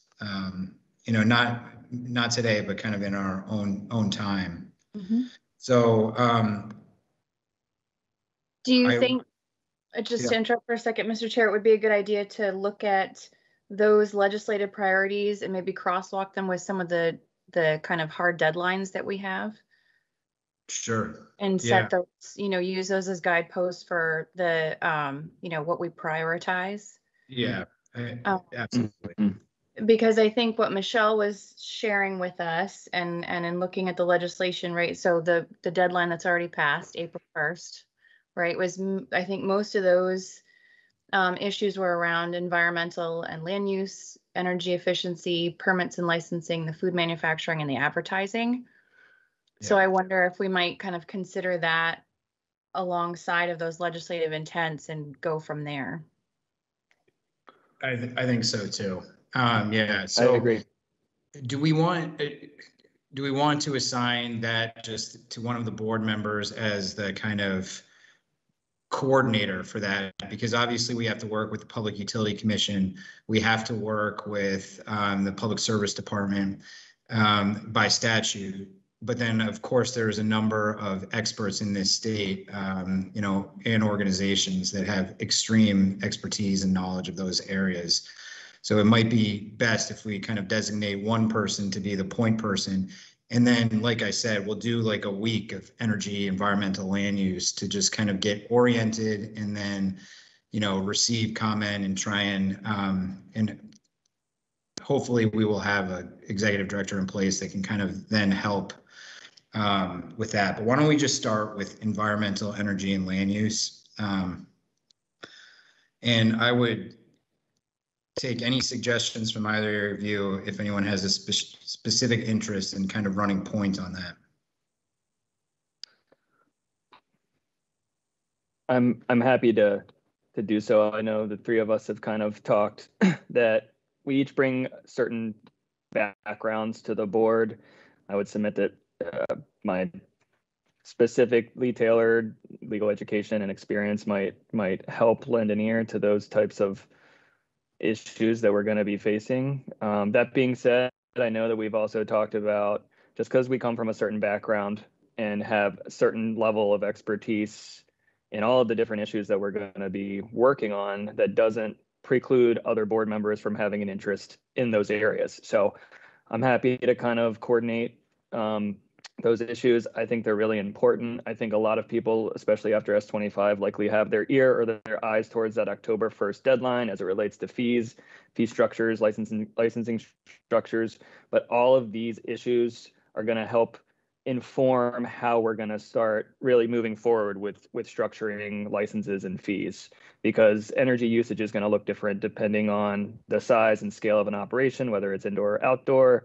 Same with environmental issues, groundwater issues. We can really jump down that rabbit hole. But I think if we are going to work towards a lot of our deadlines in 2022, we really need to start getting as much clarity for folks that are planning to put plants into the ground as quickly and expeditiously as we possibly can, to make sure that there isn't any shortfalls or missteps in 2022 as we look to make sure that the market, the supply and demand kind of equalize each other out, and we have a successful launch of this program. So the long and the short of it is, I'm happy to take that, Mr. Chair, if you would like me to. Absolutely. And thank you for that. And it's going to be, as you mentioned, just so instructive on how we structure our licenses and fee structure. So yeah. Kyle, in looking at I'm kind of combining items on the agenda right now, only because we're running a little bit behind schedule.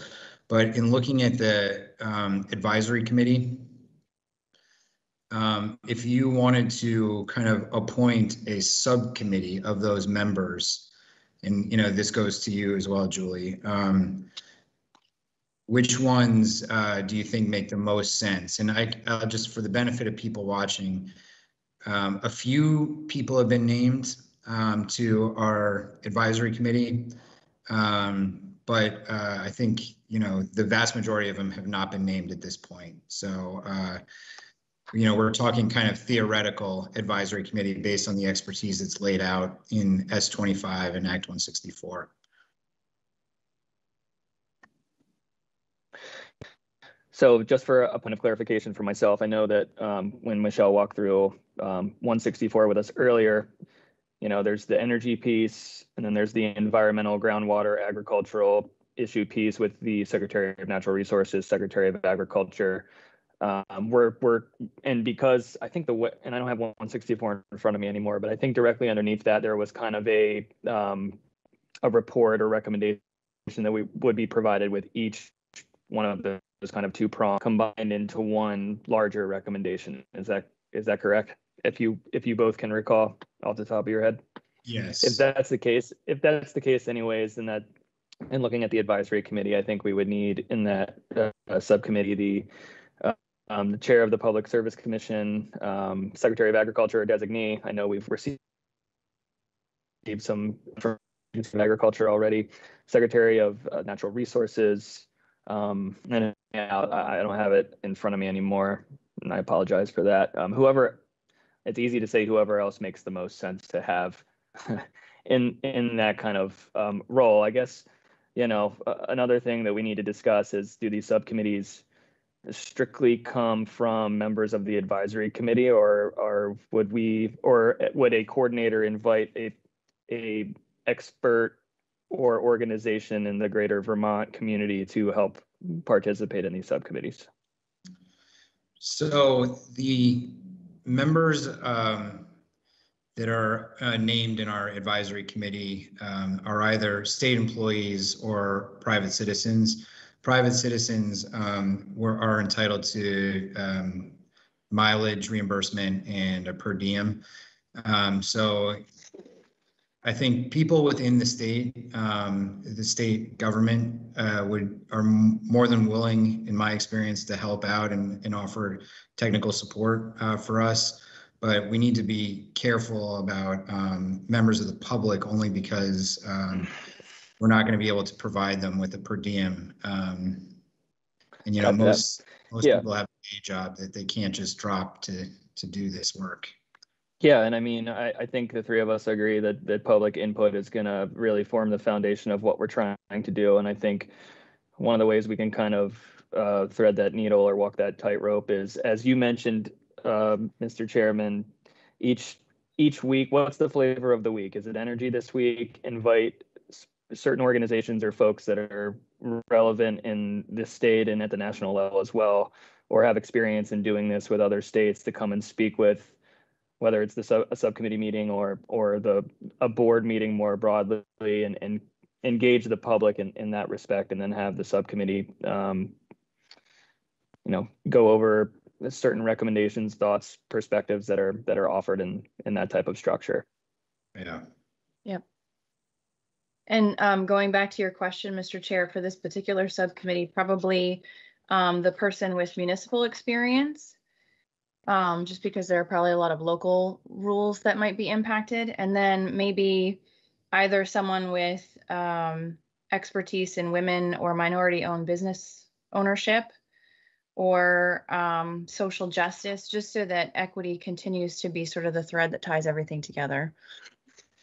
Yeah, and it's gonna. I agree, and it's gonna be challenging. I know that we've all said this today and other times, that everything is so intertwined. It's going to be hard. It's easy to stumble down. Oh, this person should be in this subcommittee. This person should be in this subcommittee. This person should be in this subcommittee. So we just got to figure out where the fine line is, to kind of put a line in the sand and kind of work in subcommittees as we can, while still recognizing that there's going to be a lot of cross collaboration between these committees, to make sure that all of these recommendations kind of fit together like a puzzle without any missing pieces. And I suspect we may need to amend this over time, right? We may get into a subcommittee and realize that we're missing some expertise and need to pull someone in, or maybe, something like that. And as our work shifts, we'll probably have to change how our subcommittees are comprised, right? So. Right. Mm-hmm. Well, I think that another kind of looming deadline that we have that is, important to all of us is maintaining the continuity of services and diversity of products and integrity of the medical registry. I'd like to take that on, unless anyone feels strongly about doing it. It's all I feel yours. strongly about it, but I won't. I'll acquiesce to you. So for that, again, just looking at the advisory panel, it's hard to know without knowing, exactly, when you see a member with expertise in public health or, expertise in laboratory science or toxicology, it's hard to know specifically what that's going to mean. I guess I will just for now take laboratory science and toxicology, given what we've heard from Jesselyn and others. I think. So just for a point of clarification, I believe S25 amended 164 to not, we need to hear by July 1 from all of points of contact informing the advisory committee, correct? So That's right. I know that we still know who the 14 members generally, what buckets they'll be, or what expertise they'll be bringing to us. But recognizing that we don't know specifically who those folks are, it's still going to be kind of let's see what we can get done over the course of the next month, recognizing that a lot of those spots are still empty. That's right. So I think, what did I say? I think we have 4 names that have been named at this point. And, I know that I've seen, the Social Equity Caucus received an email from the Speaker of the House requesting recommendations for the appointments for that office is in charge of. I've reached out to all the appointing authorities and just reminded them of this, their authority to appoint, and the date has changed a little bit. They were all operating under kind of a May 1st deadline, but, we had missed that at that point already. But I do anticipate us having these names by July 1st and hopefully before. So the medical registry, I think it also, of course, makes sense to the chair of the Cannabis for Symptom Relief Oversight Committee or designee, and the Vermont Cannabis Trade Association.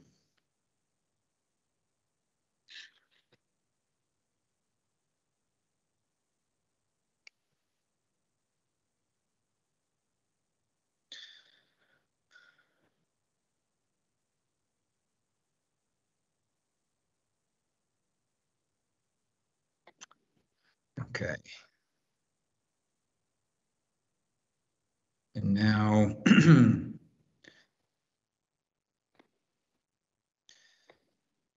I mean, the social equity piece, I think, deserves immediate attention. Julie, do you mind? I'd be happy to take that on. Okay.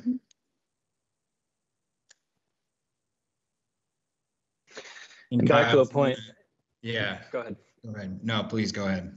No, I was going to refer back to something that you mentioned previous and just make sure we don't forget to mention it.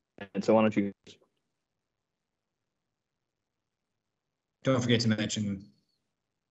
So, sorry, I don't know if you can hear me. I wanted to mention that obviously you mentioned earlier that there is organizations, coalitions, experts that we want to start hearing from now that we're kind of moving more into the substance and business of the board, and hopefully we can start to line up some folks to come and speak with us next week and in the weeks following. I know certain organizations focus on certain issues, others have more of a broad focus, some have formed coalitions, the list goes on. So just want to make sure that we take the time to find some time to schedule them to come in and speak with us. Yeah. And I think the sooner we do some of that outreach, the better. And so, once we have kind of just a rough outline of kind of the work that we're dividing up, I would encourage both of you and myself included to think about who those experts are that we can call in if we're going to do, for instance, next week, a week on prioritizing, the legacy market and small cultivators, who we would want to reach out to come help us talk to us about it.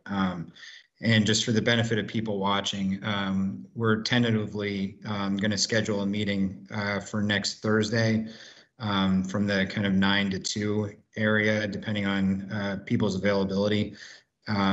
We are still waiting to adopt a regular meeting schedule until we have an executive director. And the reason for that just is, we don't know what kind of time constraints the executive director will have. And we also want to optimize the public's ability to join these meetings. So as soon as we have that decision made, then we're going to adopt a regular meeting schedule. And our intention is to kind of formulate an agenda on Friday and hopefully get it posted by Monday for next week's meeting. Julie, if you were thinking about a subcommittee or generally speaking, social equity issues, and it's a tough one because we've been advised by Susanna and others to take a very broad view of social equity. If you just had kind of a first go at a subcommittee, do you know who you would want on there? The person with expertise in social justice and equity issues. If we haven't already assigned, I've lost track of who we've assigned and who we have not.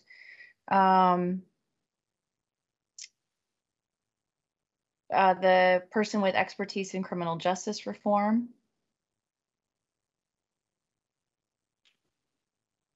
And then maybe the person with business management. And I think that's yep, sorry, go ahead. No, keep going. I was just going to mention something at the end. I think I was done. Okay. The only thing I was going to mention is things along the lines of definition of social equity applicant and some of the technical assistance in business management and training. You'll be required, by statute to work with the Director of Racial Equity, ACCD, DOL, probably Department of Labor and Department of Corrections. So whenever we start that work, someone from those organizations should be involved as well. Yep. Absolutely. Well, this is certainly a good place to start. Do we want to do just one more that kind of prioritizing legacy market and small cultivators? That's clearly a driving motivation behind this bill. Is that something we should take on as a board, or something that we should assign as a subcommittee? It probably makes sense to do it as a board. Because I see that going to each of the things we just discussed, right? Right. Yeah. Yeah. It's right. Yeah, I think we all bring a certain level of interest and understanding and expertise to that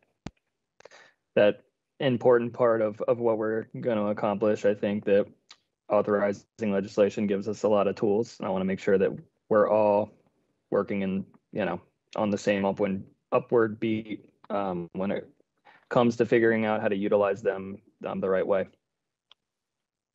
Well, then for that one in particular, I would just encourage you both, and I'll do the same, to just really think about who we should hear from. And, maybe that's a good topic to do next week. I doubt we'll have our executive director in place by then, but I think it's a good one to kind of start thinking about what barriers exist and what we need to do to accommodate the legacy market. Mr.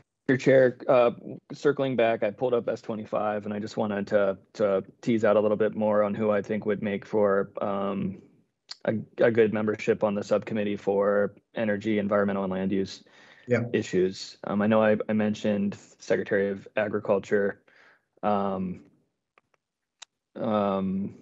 I think somebody with expertise in the cannabis industry makes a lot of sense here as well. Secretary of Natural Resources or designee, I think I mentioned that one. Right. And again, you will be, or we will be required by statute to work with the Public Service Department and the Public Utility Commission. Right. Yeah, I recognize now that they're not explicitly mentioned as it relates to the advisory committee, but they will certainly play a big role in helping us understand the intended and unintended aspects of how we structure this. Right.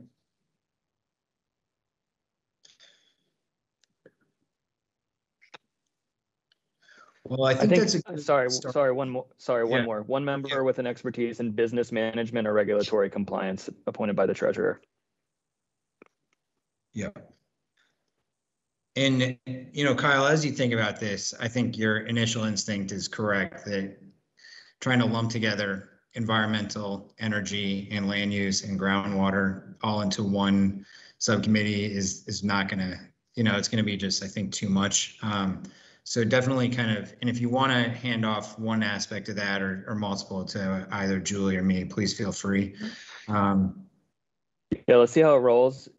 Yeah. And I think we're all working towards a common goal, and it seems collaborative. So I am happy to be forthright if the puzzle is not fitting together in that specific area of what we're trying to accomplish. Okay. Yeah, I mean, again, I hate to just be a broken record, but all of these issues are so intertwined, and they're all going to determine kind of our licensing structure. So it's hard to really be kind of not knowing what each other are doing. So we will have to, this is only designed to allow us to get to work while we're outside of public meetings. And when we come together, we'll have issues teed up that, you can bring information to us, and then we can kind of think about how the whole puzzle fits together. Agreed. Well, I really do think that's a good starting point for us. And again, we'll get together and draft an agenda this Friday for our next meeting, and hopefully it'll be dedicated to one of these issues, and we can hear from witnesses. I'd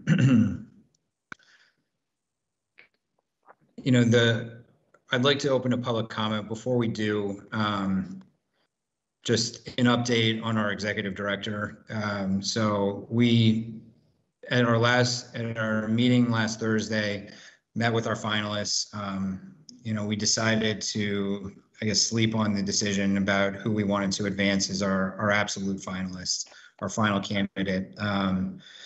We met yesterday to discuss that as a group in executive session of an open meeting. We all agreed unanimously on who the candidate should be, and I've reached out to that person. That candidate's going to join us in an executive session so that we can make a conditional offer, negotiate a salary, and there's a few and a start date. There's a few administrative details that need to be worked out on the back end before we can make a final offer. As soon as we have a final offer accepted, we will announce who that candidate is, and then we can really, get to work on, starting the process of drafting rules and starting to form the structure of this. And then, we've been holding off, I think I mentioned in our last meeting, we've been holding off on interviewing or kind of requesting I guess, bids for a consultant until we saw what the exact skill set and expertise of our executive director was going to be. So as soon as we have that candidate in place, we'll move to a consultant, and hopefully that organization or person will be able to help fill in some of the blanks of whether the missing expertise on the advisory commission or committee, and market analysis and some of the kind of more nuanced aspects to the industry. Anything, Kyle, you or Julie would like to add? Nope. No, thank you. Okay. Well, at this point, I'd like to open it to public comment.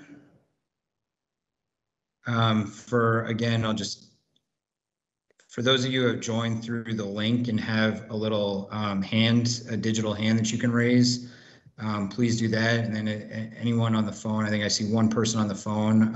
I'll move to you after all the people that have joined through the link have had an opportunity. So if anyone wants to mention anything, please just raise your digital hand at this point. Jesselyn? Hi, sorry to speak again, but if no one wants to take time to public comment, I definitely always have something to share or ask. So the one thing I didn't mention last time, and I think I've mentioned this possibly to you, Commissioner, is just recognizing that the Symptom Relief Oversight Committee is a committee that does not necessarily include representation for caregivers and cultivators. It is typically representation for patients who've been appointed by a dispensary, and those patients are the people that do have that privilege to financially afford that.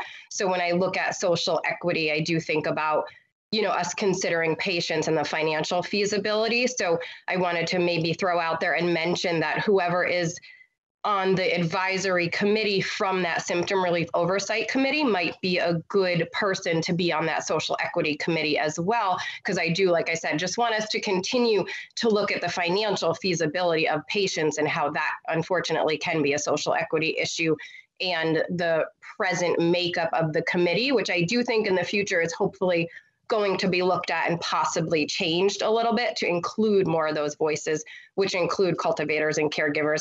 And I put myself out there as a perfect example of a single mom nurse that tried to use the dispensary system and couldn't afford to do that. So really lean on cultivating for my own medicine, and I like to help other people in that aspect because of the financial difference for their medicine. So.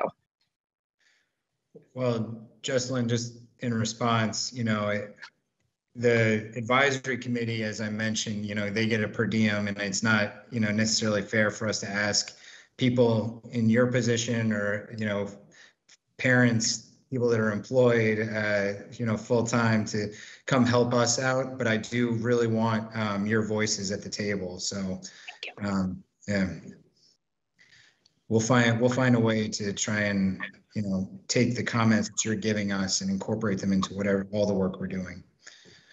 Thank you.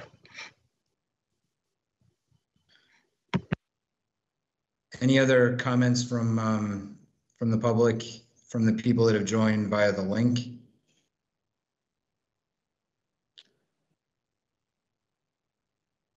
Okay. Anyone on the phone? And again, you're muted currently. You have to hit *6 to unmute. I hear someone. Hi, my name is Barry. You go ahead. Yes, we can hear you. All right. Thank you so much for your service. I am very encouraged by your statements of commitment to small growers and consumer protections.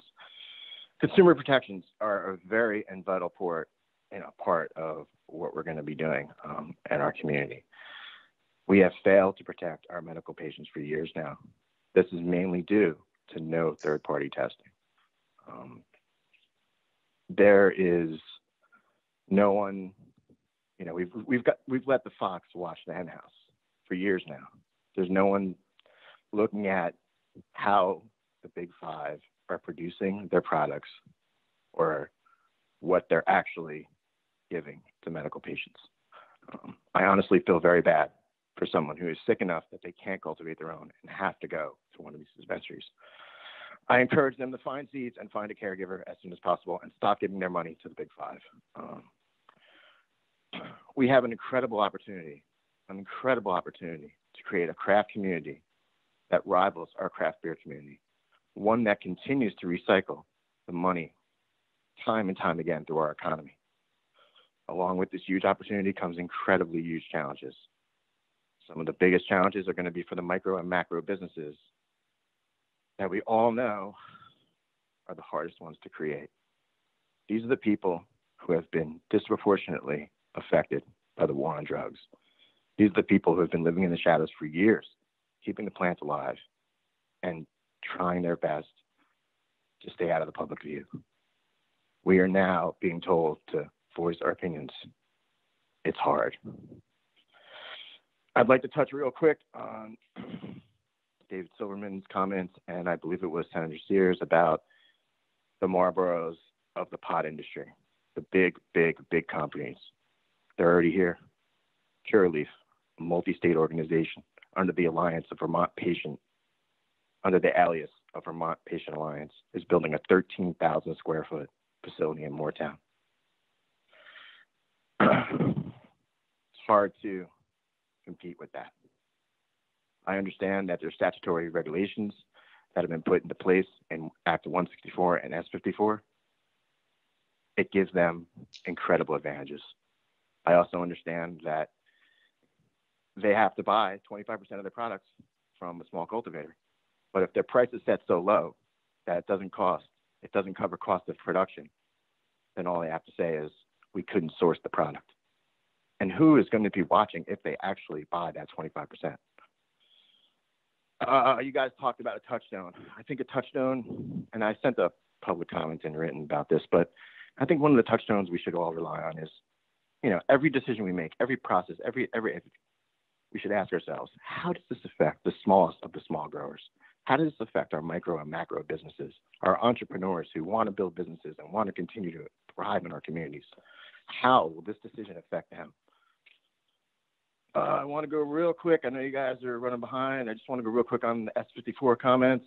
The advisory committee appointment from the Vermont Trade Association. It's a representative from the Big Five. That was originally supposed to be somebody from the craft community, and it was changed at the last minute. We are not happy about that. I'd like to just remind you guys that whoever that person is, their comments are going to be pursuant of that opinion. Everything that comes out of their point of view is going to be for those companies. Fee structures, you guys are clothed in immense power. Fee structures, rules, business plans, all the stuff that you're tasked to do is enormous. And I really think you have an incredible opportunity to help the small cultivator. And if the goal is to bring us into the market, if the goal is to take the black market and create a white market, then we need to do everything we can. We're growers. We're not business people. We don't specialize in making business plans. We don't specialize in regulatory obligations, and we're going to need a lot of help. This has been tried in multiple states before that have robust economies and huge budgets. You guys have to create a budget based off of fee structures. So right now, just the three of you, that's $250,000 in salaries. And you guys are going to hire an executive director, an executive assistant, an administrative assistant. And I'm not saying you don't need these things. I'm just saying there's a reality that you have to balance a budget, right? And if the fee structures are going to be so high for the craft grower, for the micro and macro businesses, we're never going to get off the ground. Something to think about. Department of Health. And these are all things in Act S54 that you guys have power over working with and changing. Department of Health working with edibles? Absolutely yes. Once again, consumer protection, very important. Should there be a minimum CBD and THC products? Absolutely no. If somebody wants a CBD product, go get a CBD product. The current market for seeds and strains that are being developed don't consider how much CBD should be in a product. We can't start breeding right now if we have a minimum CBD product in THC. We'll be 3 years out trying to make flowers.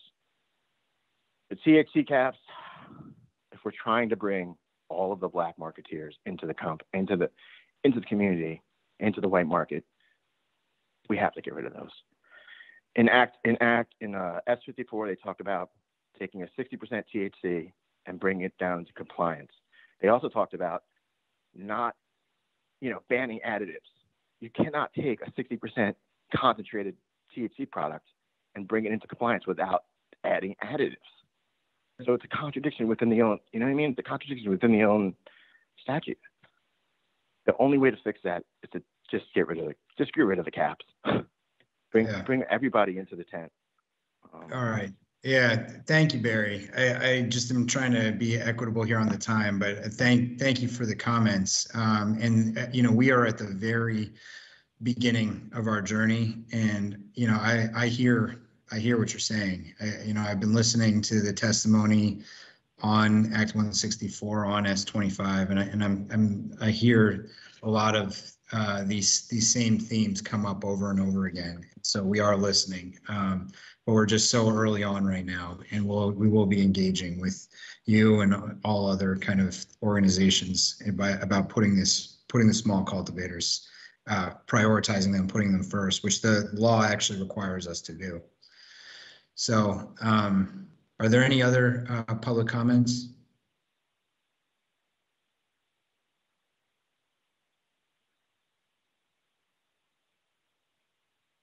Okay, so we are going to be going into executive session. Again, the purpose of this is to negotiate a conditional offer for our executive director candidate, and we will be adjourning. We'll come back into the meeting just to adjourn. So folks that want to drop off, please feel free. We won't be doing any more business with the board today. But we will be leaving up kind of our away message while we do that. So for anyone who wants to stick around. So with that, I would entertain a motion to move into executive session. To go into executive session to negotiate with executive director candidate. Seconded. All in favor? Aye. Aye. Okay. Okay. Nellie, if you're there, could you start the recording? You got it. All right. Thank you. Got it. Okay. So we're coming out of executive session right now. It's 2:14, and we don't have any further business of the board to discuss today. So I would entertain a motion to adjourn. So moved. Seconded. All in favor? Aye. Aye. Okay. Thank you all. Thank you. Thank you. Good Have a afternoon. good afternoon. You too. So you can, thanks, Nellie. No problem. See y'all later. See ya.